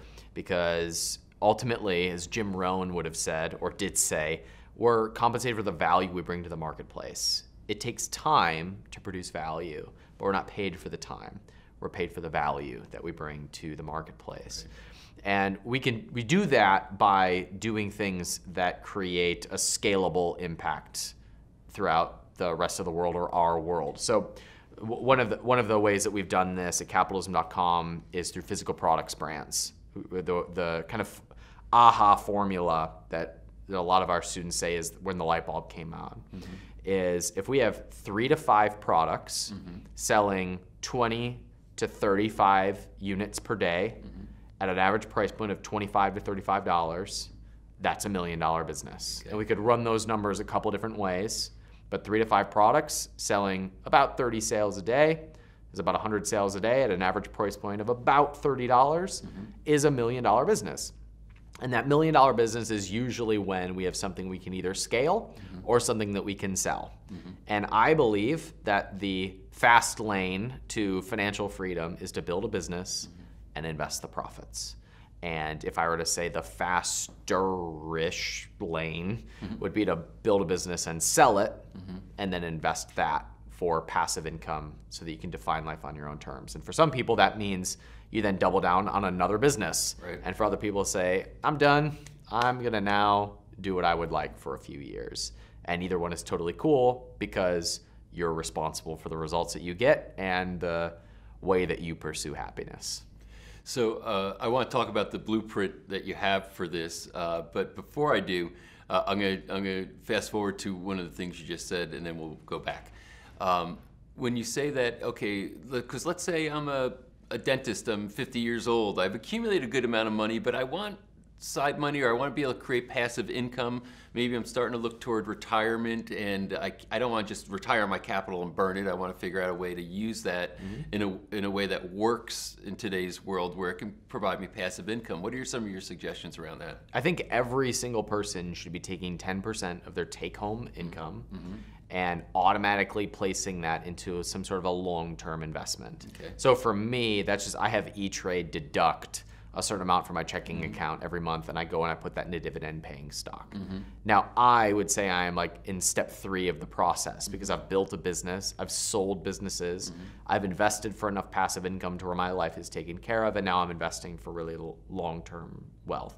Right. For some people, if you don't have that side business that is producing some sort of exponential return, that's the first investment that I would make to someone who is entrepreneurial. Okay. So if somebody was set on staying in their job and just doubling down on their career, I would say, okay, that's gonna be your source of income. Let's go to step 2 and invest for passive income. But for the person who doesn't want that life, or they want something on the side, or they want the thing to replace their job, I'd say that 10% of your take-home pay needs to be being set aside for that side business that is going to ultimately, hopefully, create the income that's going to replace the job that you're working. And the number one thing that you can be doing with that 10% is to be in education and learning as much about business and advertising as possible. So I think that the hack, if you will, to creating income on demand is by having an audience, is by having people who pay attention when you distribute information to them. And that can come in the form of a YouTube channel, it can come from a podcast, it can come from a blog, it can come from people reading your Facebook posts. It can come from an email list. It can come from Facebook Messenger. It can come from Twitter. It can come from Pinterest. It can come from Instagram. We can go on and on and on forever. So if there are people, even if it's a few hundred people who actively digest whatever you put into the world, we can turn that into enough money to do damage. And to get to that first few hundred, it'll take a few dollars. And by a few dollars, it could be as simple as $500 or $1,000 for us to put something onto a channel, advertise it to people who would benefit from it until we have a few hundred or a few thousand people following our work on Facebook, Instagram, our blog, on and on forever, wherever you're putting your content.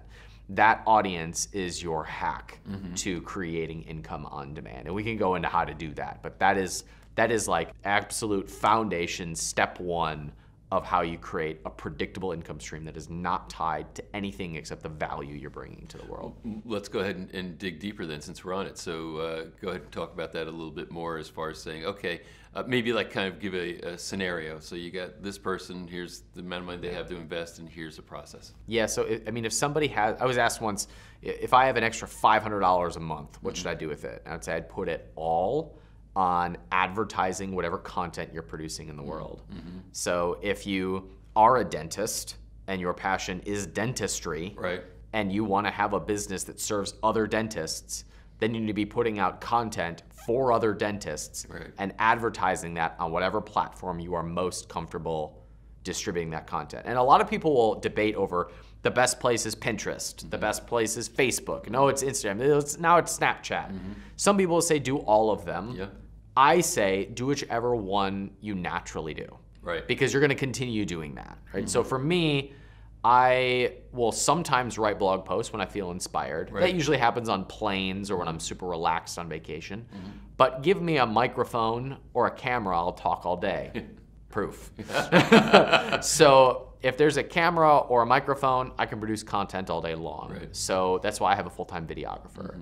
Now, I didn't always have a full-time videographer, but I did always have a $30 microphone that I plug into my laptop, and I start communicating ideas about business and investing to the world, and I spend a few $100s a month to boost that content. That would be step one at its foundation, how we're gonna get this ball rolling. And to be clear, the content you're giving, it's a giveaway, it's free content. What you're paying for, or investing in, I should say, is to build an audience. That's exactly it. Because there's a deposit into a relationship bucket, right? Every interaction that you have on the internet or in person is ultimately a value exchange. And your job at the beginning is to start depositing checks into that relationship bucket from the people who are following you. And if your content is halfway decent and you're targeting the right people, the people who would benefit the most, a few hundred or 1,000 people is enough to get the ball rolling in terms of monetization. And I would say you want to make the deposits in the relationship account as long as possible before you ask for a withdrawal. But for most people, at about 1,000 followers, that's when we could start to monetize it. Yeah, and what's interesting is that if somebody say, well, if I were to take that $500 a month and put it into, you know, a stock or put it into something else, first of all, it's then out of your control in the sense that it's now you're investing in somebody else's stream, not your own. But then secondly, the return on this investment is likely much higher if you build that audience and get it to that 1,000+ mark. My first successful physical products brand was a sports nutrition company called Sheer Strength. I ordered my first line of product for $600. And I sold that for more than $10 million. A majority stake for more than $10 million. I still hold a minority stake, which will probably be another 8-figure payday at some point. That's a pretty good ROI, right? That is better than Bitcoin. You know, that is better than any index fund, right? I mean that only happens because you are now investing sweat and education and intelligence and time into something that is going to create an exponential return. Now, there's a dimension of this. Did you have personally a passion in fitness products? Absolutely, yeah. And how key is it that you're passionate about whatever it is that you're looking to promote as compared to saying, I think, oh, that's a good idea, even though I'm not that emotionally invested in what it is? Passion is an asset. It's not a necessity. Passion is an asset in a field of assets. Time is an asset. Money's an asset. Connections are an asset. An audience is an asset. Passion is an asset. And all of these things make results happen faster, or they open up opportunities, or they give you the grit to keep going. So talking about this with you is energizing for me. It's a passion of mine, which means at the end, I'll probably be sad it's over, right? Since this is my work day, but at the end, I'll be sad that it's over. I'll want to keep going, which means if another interview showed up, I would want to participate in it. So that's an asset because it means that I can contribute more. It means that I can do more work because I've got more energy to do it. Now, for some people, all they have is money, but they have no time, or they have no specific interests or passions. So their best route is probably to be an investor. Great. It's your job to analyze the opportunities and deploy your best asset into however is going to best serve you. For some people, all they have is time. So for a while, they're just going to be trading that time for dollars until they find the thing that they want to focus on. And for some people, it's passion. All they want to do is get up in the morning and golf or play video games or whatever they're interested in. All of those opportunities can be monetized. I don't have that one passion, that one thing that I want to do all day. And I think part of the confusion that people get about passion is that they think it has to be found. They think that there's one thing outside of themselves that they have to discover. And if they don't discover that one thing, then they're never going to be happy or successful. I am one of those people that doesn't have that. I love baseball. My dream is to own the Cleveland Indians. But after, you know, 162 game season, I'm ready for a break. Now, come December, I'm ready for the season to start again. Right. But I think that even I, who am passionate about what I'm doing, don't have the one thing that I could do forever. And so I have more of a feeling that I pursue. Right. I have interests that I cultivate. I think passions and interests are cultivated, not discovered. They are, we invest in them, we grow them over time, and it becomes an asset, but it is certainly not the only asset that leads to success. So would you say, though, that that capitalism is an overarching passion for all these things that you're doing, that's kind of like the driving thing that is constant fuel for all these your respective activities? I'd say that capitalism is a great word that represents my collective interests. Yeah. And I studied economics during the 2008 political election while I was building my first business and the economy was tanking. Right. So my interests just happened to be business, politics, economics, and talking.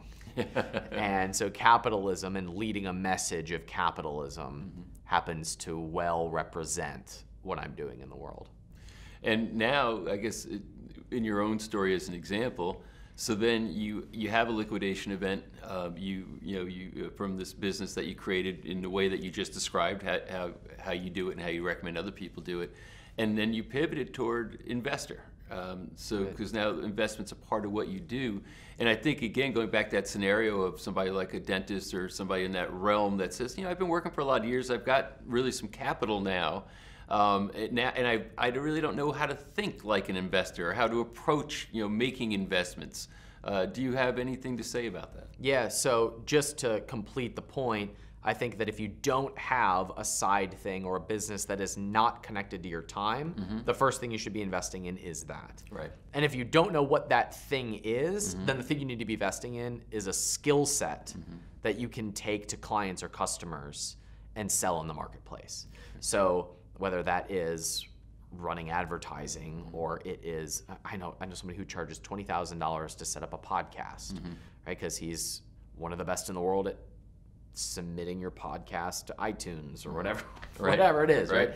So the first thing is, do you have a skill set that you can take to the marketplace? And for a lot of people, and I've seen this work really well for people, they take their job and they go take a couple side clients and say, this is the result that I get for people. These are the connections that I have from my 20 years of experience working in the corporate world. Right. I can bring this to your organization and I'm gonna charge you $4,000 a month. And since now that is your side hustle and that's your first skin in the game to have your first business. Right. And if you're building an audience while doing that, getting clients is really easy, or selling product is really easy. I know, for example, I have a friend who's a medical doctor, and this medical doctor puts a lot of content out just on his own personal Facebook page. And on that Facebook page, he talks about inflammation and reducing inflammation and his opinion on inflammation and why it's a problem. I don't know anything about this, but he talks about it at length. Well, one day, just on a whim, he posted on his Facebook page, look, I'm thinking about developing a supplement that would meet my criteria for something I think someone should take or something. And he had about 100 people respond to that. And he started taking deposits for this first product and delivering it in bags, like Ziploc bags, which looks super sketchy, by the way.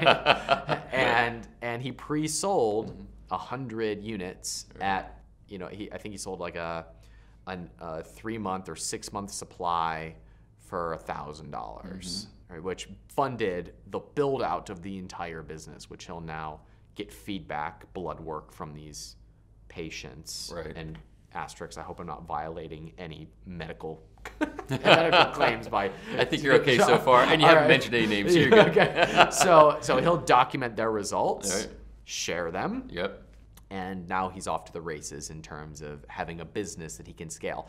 In the same way, I have a student, her name is Sophie.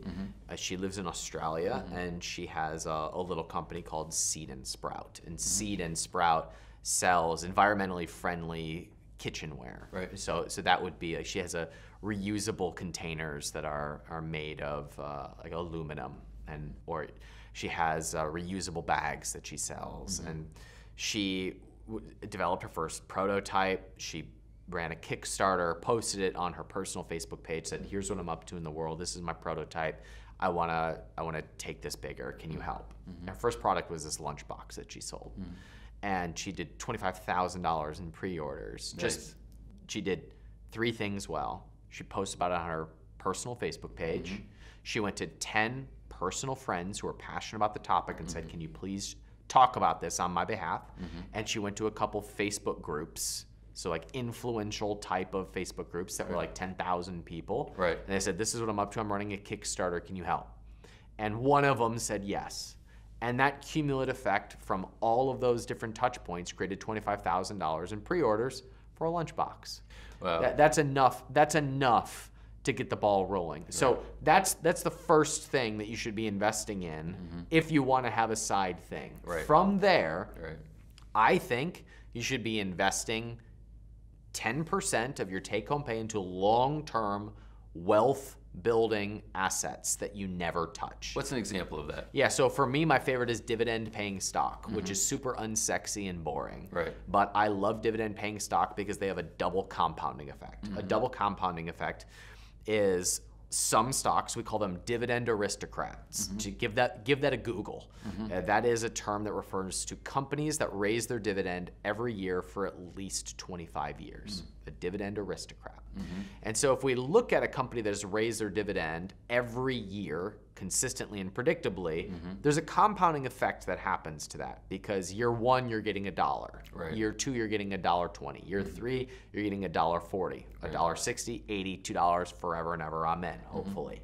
And so we have a compounding effect that's happening from the raise of the dividend. But I reinvest my dividends into more stock. Right. So that creates a second compounding effect. So we're buying more stock, which is giving us more dividends, which is buying more stock, which is buying more dividends. And so we have a snowball that starts to roll. Compounded over 30 years, I'm yet to see any investment on the stock market outpull those numbers. Right. Because you get 2 compounding effects compounding against one another. Right. So if someone can show me a better strategy, I would love to see it. I've had this debate with a bunch of financial planners, and my numbers always check out. Right. Of long-term dividend paying stock outperforming just about anything else in the stock market specifically.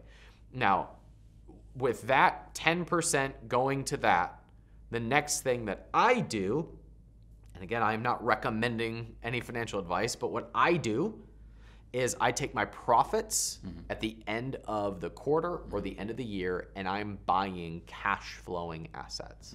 A cash flowing asset to me is real estate or real estate syndications or real estate investment trusts. It is, I buy web businesses. My favorite is websites, because a website that profits $1,000 a month almost passively with a few hours a month of maintenance can be sold for $20,000 to $25,000.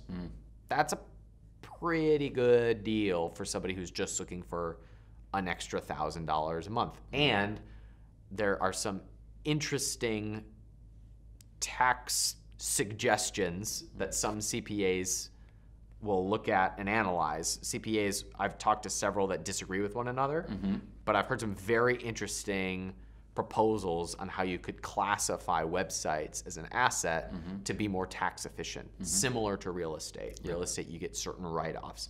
Web properties and web businesses have some similar types of classifications, so it could be very tax efficient income. This would be investing in someone else's business. Right? We're looking for a way to passively be involved in something that is producing cash flow for us.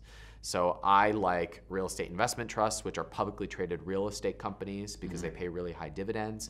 I like websites because the ROI is just absolutely absurd and they're a sellable asset, and I like investing in businesses. So the first thing is that long-term thing I'm never gonna touch. The second thing is I've now got savings, and I'm gonna take that savings, I'm gonna try and buy more income with that. But I'm only doing that every quarter or at the end of every year when I have my profits left over from my business. Right. Is there certain investments that you look at that maybe you'd say, if I were to look at somebody who was a millennial versus someone who's a Gen Xer versus someone who's a baby boomer, like yeah, depending on the phase of life that you're in, are there certain buckets that they would fit into relative to the type of investments they should be looking at? Yeah, I think when we're looking at investing, we would prefer that whatever we're investing in, we have some sort of a strategic advantage in. And that could be knowledge, it could be skill set, it could be people that we know. And millennials, stereotypically, are pretty good with social media. So they're going to have insight into what emerging platforms we should pay attention to. So it might be as practical as there's a social media site right now called Twitch, which is emerging and capturing a lot of market share. Yeah, my son's on it. Okay, there you go. So if you have a young person who is on the cutting edge of that trend, have them double down on that because they have a strategic advantage over someone who is in an older generation. Right. So it's going to take you and me a little bit longer to figure out a brand new social platform than either of our children. Right. And they're going to have a little bit of a strategic advantage there. Have them go all in on that. Whereas somebody who is older has the benefit of time and experience. We've seen market cycles. We've seen ups and downs. Whereas right now millennials have lived through only boom times in the last 15 years. Yeah. So what is going to happen when the market has its next pullback? They're probably going to freak out. They're going to overcorrect, oversell. They're going to run for security because they've never had to see it before. Right. But if you're an older person and you've seen ups and downs and you've got some in the bank and you're good, that's a good time to have dry powder to be able to buy up assets. They're going to be incredibly undervalued when we have the next pullback. So where do you have a strategic advantage? Do you have relationships that you can bring to a new investment? So for example, I privately only invest in physical products brands. And the reason for that is because I've made all of my money in physical products brands. I have connections to people in retail. I have connections to influencers who can help incubate a company. I have access to investors who know that that's my skill set and they're throwing money at me. It would be really silly for me to try and pick the next cryptocurrency because I have no strategic advantage there. Now, I have invested in cryptocurrency, as we've discussed, partially to keep myself sharp, even though I don't believe in it as an asset sector, except for one exception. I did invest in one emerging ICO, one cryptocurrency that was brought to me by a personal friend of mine who, as far as I know, is the most connected person in the cryptocurrency space, and he specializes in ICOs and raising money for ones that he personally backs, that he personally invests in, that he personally vets the team and says, these are guys that I believe in. Now, I am not betting on that cryptocurrency. I'm betting on a relationship. In the same way, I have investors who invest in me because they're investing in my knowledge and my strategic advantage. So we've all got some sort of strategic advantage, either with people we know, with assets we have, with connections or experience or time. And I would say depending on what those are, and that's going to largely be determined by your age and experience, that's where you should start looking at where you should invest. To that point, when you're doing capital raises, I mean, when I was out raising money for one of our ventures, and I'd get in front of the private equity guys, I asked them all the same question, which was, what's the number one thing you look for in an investment? And 100% of the time they said the team. It's the who. Not, is this a great idea? Of course they have to like the idea, but it's who the person is or who the team is that's going to bring this into reality. So I think you're making a really, really good point here. I like to say that the answer to almost everything is who. I mean, even if we think about experiences that made us happy, usually we're thinking about who it was with. You can be in the most beautiful place in the world and be around people you don't like, and it's not a good experience. Whereas you could be in a small, tiny, rundown dorm room and have the best time ever because you're with your best friends. And almost everything comes down to who. Success comes down to who.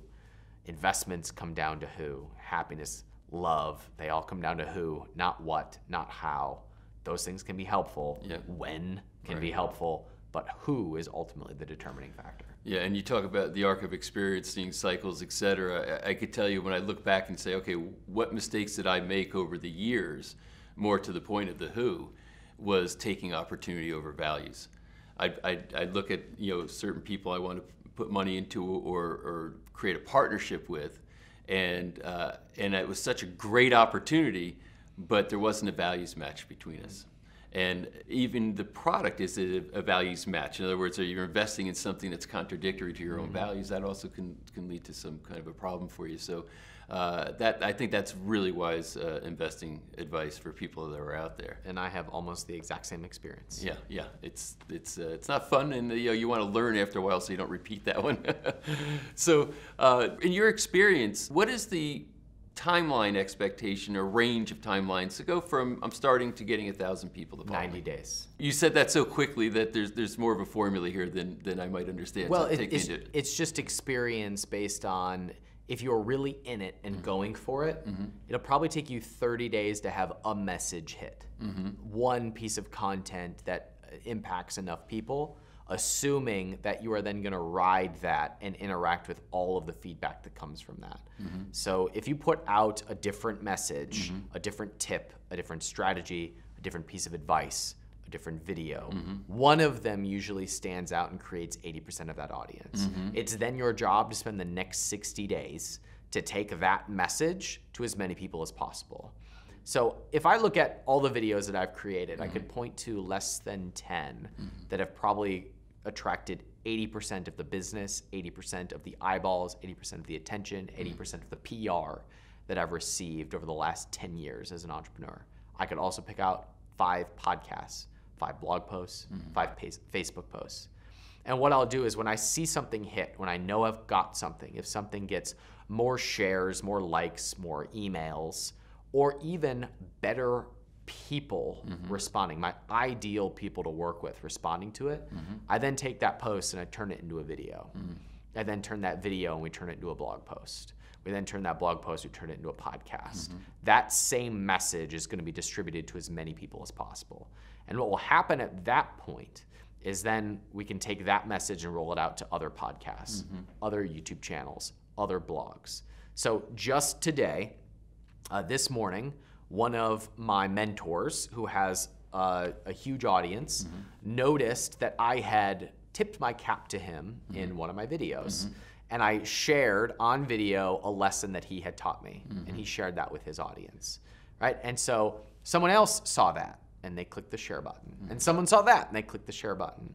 Or one time I had a Facebook post go semi-viral, probably got 100 shares on Facebook or so. And the people who were sharing it were not the people who would usually share my content. They were much higher level individuals. So I was connecting with a really, really good market. So we turned that into a video. It's the most viral video I've ever done. Wow. We then took that and we turned it into a podcast, released it on a podcast. And what I noticed was that several other podcasts bigger than mine who had started tuning into my podcast based on one of the other pieces of content I had put out, they took the podcast episode, sent me a message, said, could we share this on our podcast? And so that one message, which was a 6-minute message, started building my audience, doing it one time to many, many people. So a lot of new entrepreneurs will assume that building an audience comes down to putting out as much as possible. And that's true until you find your points that are connecting. Then you go scale those with more media. You go scale those with more relationships. You scale that by distributing it as much as possible. 1,000 people happens as a result in 90 days. So if you're somebody that says, well, geez, I don't know how to put up all this stuff and to get it implemented. I have something to say, but I don't know how to set up a blog. I'm not sure how to go and market it. So if you can't do it yourself, what should you do? Either figure it out or choose something that you do understand. Okay. And if you're not willing to figure it out, just don't do it. Like seriously, just don't do it. Your message isn't important enough for you. You should pursue another route. Right. You should go be an investor, or you should start a business that you do understand.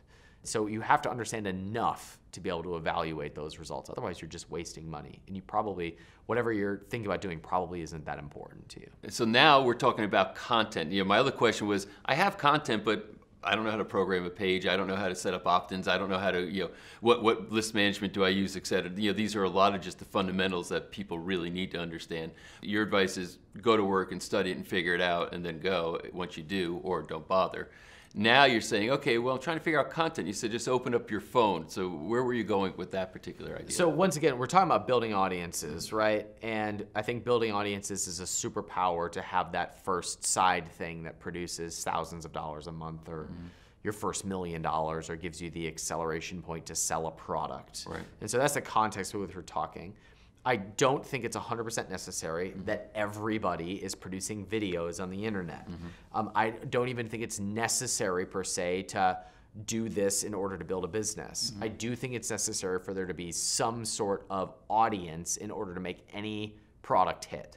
Now, it doesn't have to be you being the face of it. It could be videos that someone else makes and you're testing different messages. It could even be just sponsoring other people's audiences. For example, if you didn't want your company or you as a person to do any content distribution at all, just go pay the people who are doing it to adjust their message to talk about you. Right. And that's called influencer marketing. And the ROI on that is absurd when done well and very poor when done poorly. But if you have people who are aligned with your values, your mission, and your products, it can be very, very lucrative in a way to put a business or a message or product on the map. Now, if you are going to be that person that is distributing a message, it's your job to experiment with what messages hit.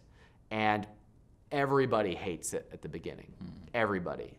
I'll tell you a quick story. I was on a plane preparing to give a keynote, and I opened up my laptop to work on the keynote, and my internal noise said, man, who wants to listen to me talk about business and entrepreneurship? And I was talking about what we're talking about right now, and I felt like I had nothing to add to this crowd. And all of a sudden, my internal noise started to come in. And so I said, okay, well, that's interesting. I guess I'll start with that. And so I went on stage and I said, I opened up my laptop to share this with you. And I felt like I had nothing to share because we are all battling this internal voice in our head that says we're not good enough, that says we have nothing to share. Right. And I just want you to know that it's easy for you to sit in the crowd and look at the people on stage like they have some sort of special ability, and I don't. I'm just a normal guy who figured out a few habits that created some success for me.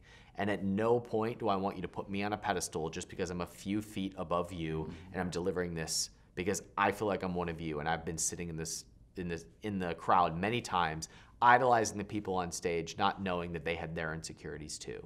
So you're gonna feel that come up when I'm sharing what worked for me. And I want you to know that you're just as good as me. I'm just maybe a year ahead in terms of my skill set. With that, let's start going. Yeah. And it was the best part, the most well-received part of the entire keynote. It was because all of a sudden, it was a feeling that we gave to them of a freedom and an ease around permission of feeling inadequate. And when I just connected in that way and shared what was exactly on my mind, that connected with the rest of the audience. So it's not your job to figure out what to say.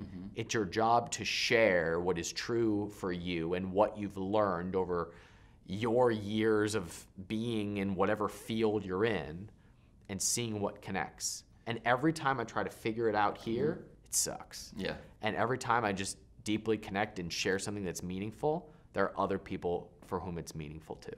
Yeah, well, I think there's a lot of people that have this sort of secret identity, especially people who are on the platforms, right? And that's what you basically took the mask off and let them see, you know, what's real. But when I'm advising entrepreneurs, I basically tell them, you know, the characterization I use based on the presentation I do is called, you got to find your Miles Davis. In other words, it's what's most purely you inside and let that out. And be vulnerable in that process because, you know, the people who are the right people to be attracted to you are going to bond with you for the right reasons. Right. Yeah, I think a lot of individuals are being something that they're not in order to impress people that they don't want to hang out with anyway. Right. And I've played that game before, and I did not find it enjoyable. And at some point you say, what do I really want my life to be like? Because it does come down to who. Yeah. Who do I really want to spend my time with?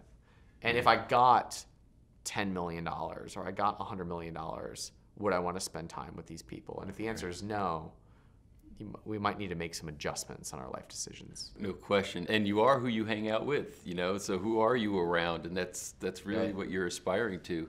I remember some years ago, I'd done some programs with Deepak Chopra, and one of the things he said to me that I just thought was kind of profound in the realm of what you're saying is that he said, we buy things we don't want with money we don't have to impress people we don't like. Right. And it's funny because of how true it really was. So I love that you got up on a platform and basically just had no mask on and just said, here's who I am and here's what we're going to talk about. I think often we're looking for where the strategy or the formula is that'll create a certain result. And so we become a reflection of what we think will produce a certain result. Mm-hmm. And what I've discovered is that I've got a monopoly on one thing, and it's being Ryan Daniel Moran. Mm-hmm. And I'm the best in the world at being Ryan Daniel Moran. I suck at a lot of things, but I'm really good, the best in the world at being Ryan Daniel Moran. It also happens to be when I'm happiest. Yeah. And so the more that I can be myself, and apologetically so, the happier I am, and the more I attract people that I want to work with, which allows me to charge higher prices. Mm-hmm. And which allows me to be more in my zone of genius, which allows me to give better results for my clients and my customers, which allows me to spread a message deeper and wider and allows me to charge higher speaking fees. And all of a sudden, I make more money the more true I am and the more honest I am to myself and to other people. So if nothing else, I got a monopoly on being myself, and we all do. You're the best in the world at it. So the more you can be that, the more money you end up making. So you were earlier talking about a blueprint and saying, there was kind of like, I think, kind of the stage one of the blueprint. Is there some additional dimensions of that you can share? Yeah, so when we've got some sort of a distribution method, and that would be 1,000 people following us. It might be the ability to put a product on Amazon.com, because now with Amazon's distribution centers, literally anybody can have a seller account on Amazon. You can Google Amazon FBA account. You can set one up for like $40, and you can sell products on Amazon.com. You could have a email list that is responsive, which means you can sell physical products or webinars or consulting. Once you have the distribution mechanism, it takes 3 to 5 products selling 30 units a day at a $30 price point to have about $1 million business. So that's the first stage of it, is having the one product that you release to enough customers where you say, I think I might have something here. And that just requires you asking your audience, would you want something? Just like my doctor friend who said, I'm thinking about doing this. I need 100 people to fund the whole thing. Would anybody want it? And he had 100 people say yes. And so he didn't go to a manufacturer and develop this whole big wonky wonk system. He said, would anybody want it? All right, are you willing to pay for it? And they paid for it. Right. And as a result, he was able to fund the development of that business. And that's win then play, rather than spend a bunch of money and find out if you got something. Right. Yeah. And you can get your mistakes out of the way with people who wanted to be first in line. Right. So that's step one. That is like stage 1A. And then when you have something, it's regularly distributing it to the rest of the audience. You had 100 people go through it. Now can we release it to more people?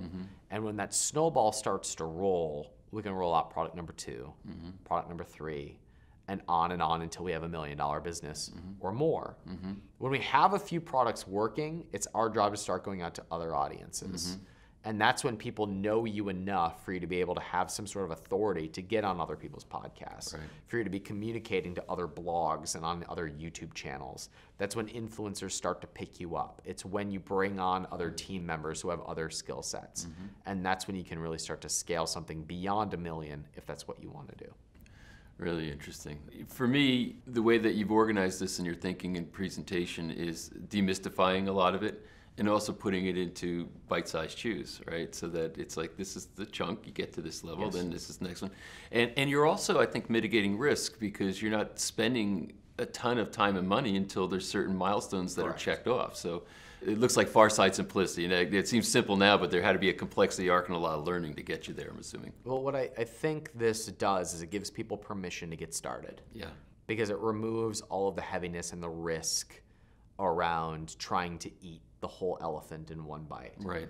And if we realize that we can test things before we get too involved, that gives us permission to say, all right, I'll experiment. And we realize that the downside when we're just playing for a while is very low. Whereas most people, and I'd say 80% of my work with entrepreneurs is getting them to stop overthinking it. Right. And that is that they're here, they want to go here, and they say, how do I get here? Right. And what I tell them is, we got to get to the first step. Like that's what we have. This is the only thing we need. We cannot get here without getting here first.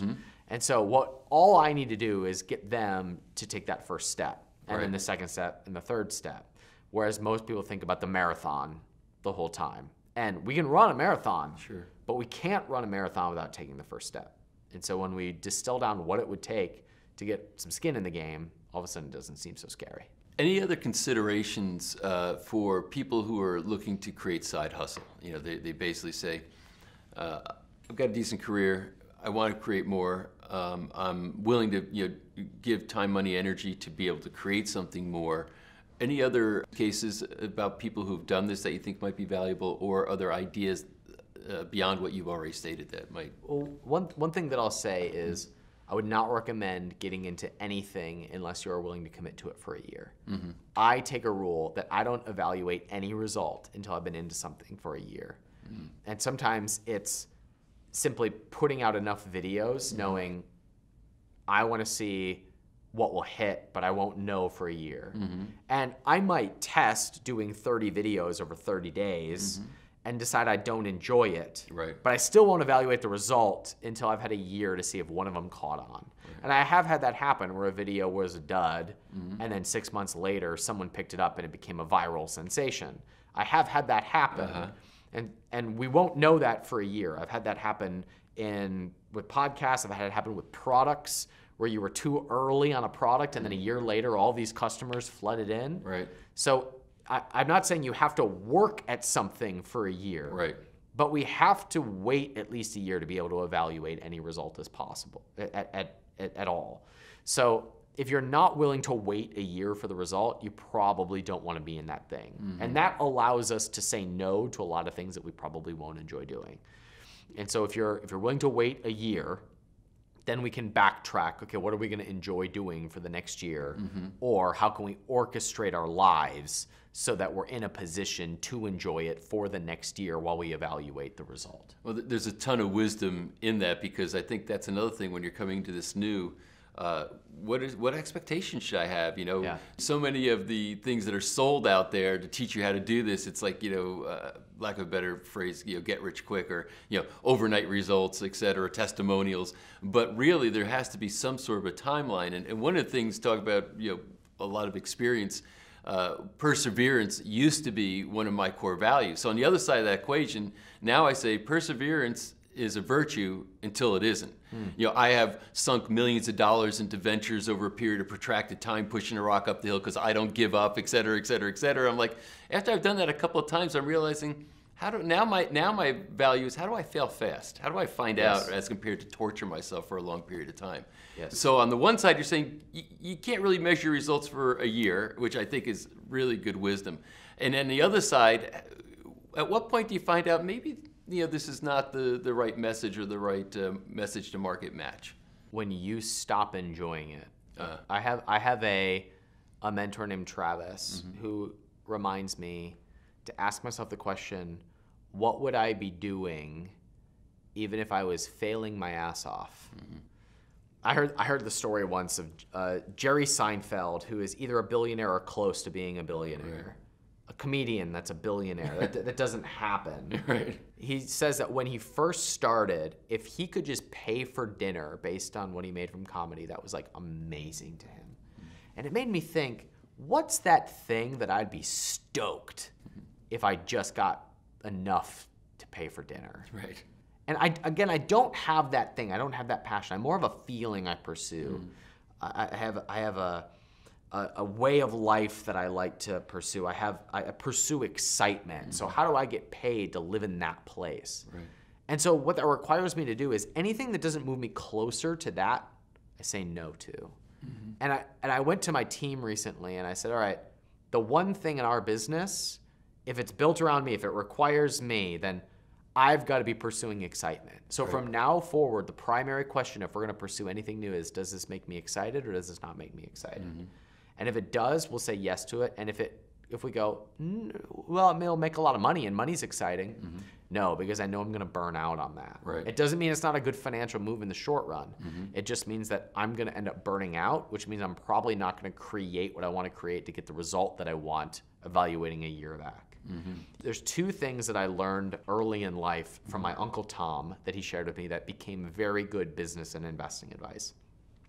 The first was spend your money on things that people can't take away from you. At the time I was learning guitar, and he said they can take your guitar, but they can't take away your knowledge of how to play guitar. Right. And experiences, connections, relationships, these are all things that no one can take away from you. And when you're starting as an entrepreneur, when you're starting a new business, when you're going a new direction in life, spend your time and your money on things that people can't take away from you. Great advice. We have to have some sort of a skill set. We have to have some sort of value that we're creating in the world. So when you're a new entrepreneur, when you're new to the game, when you're pursuing a new life, the first thing is to invest in things that people can't take away from you.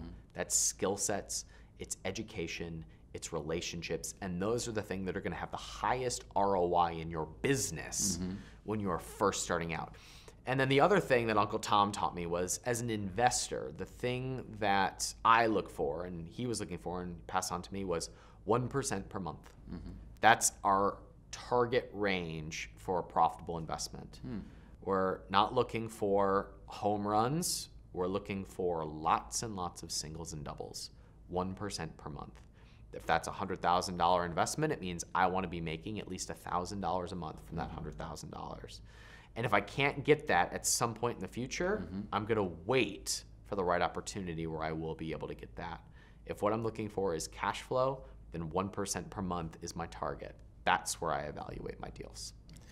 So all great wisdom and I think very actionable, you know, as far as what you're communicating here. It's not just abstract, it's really actionable stuff. So I really appreciate you sharing this with me. Any final thoughts in these realms before we tie up? Ultimately, we don't get rich trading our hours for dollars. Right. We get rich producing value in the marketplace. It's why capitalism is the most beautiful system in the world. It's the only system through which we're actually compensated for the value that we bring. And I'm so saddened by the mindset of waiting for somebody else to tell us what we're worth in the form of minimum wage.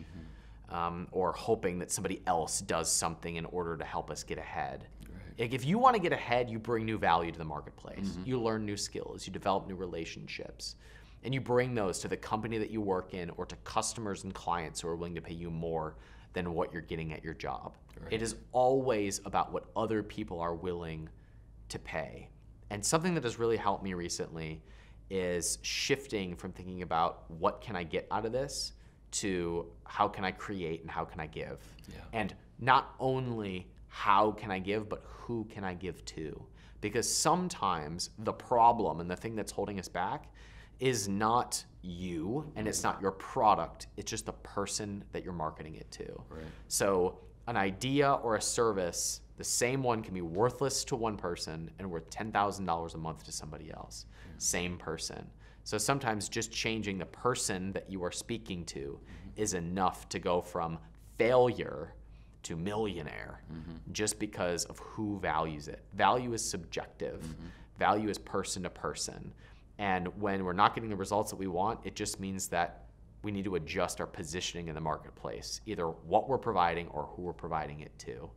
And these things are always changeable. They're always hackable. None of it is stagnant. It's constantly changing. It forces us to be on our edge, be on our best, to be always moving forward and growing. And so this free society that we all want literally forces us to be better every day. Great stuff. Thanks for being such a great champion of capitalism. And, My pleasure. And sharing all this passion with this audience. I really believe you delivered a lot of value today, so thank you so much. Thanks for having me. To see the next episode in the Money Revealed series, check the video right there next to me. I think you'll love it. Continue to believe, and I'll see you there. Let me just declare my bias right up front. I am a capitalist. I believe in capitalism. I think capitalism is collectively the greatest thing that humanity's ever created. It has completely changed the world.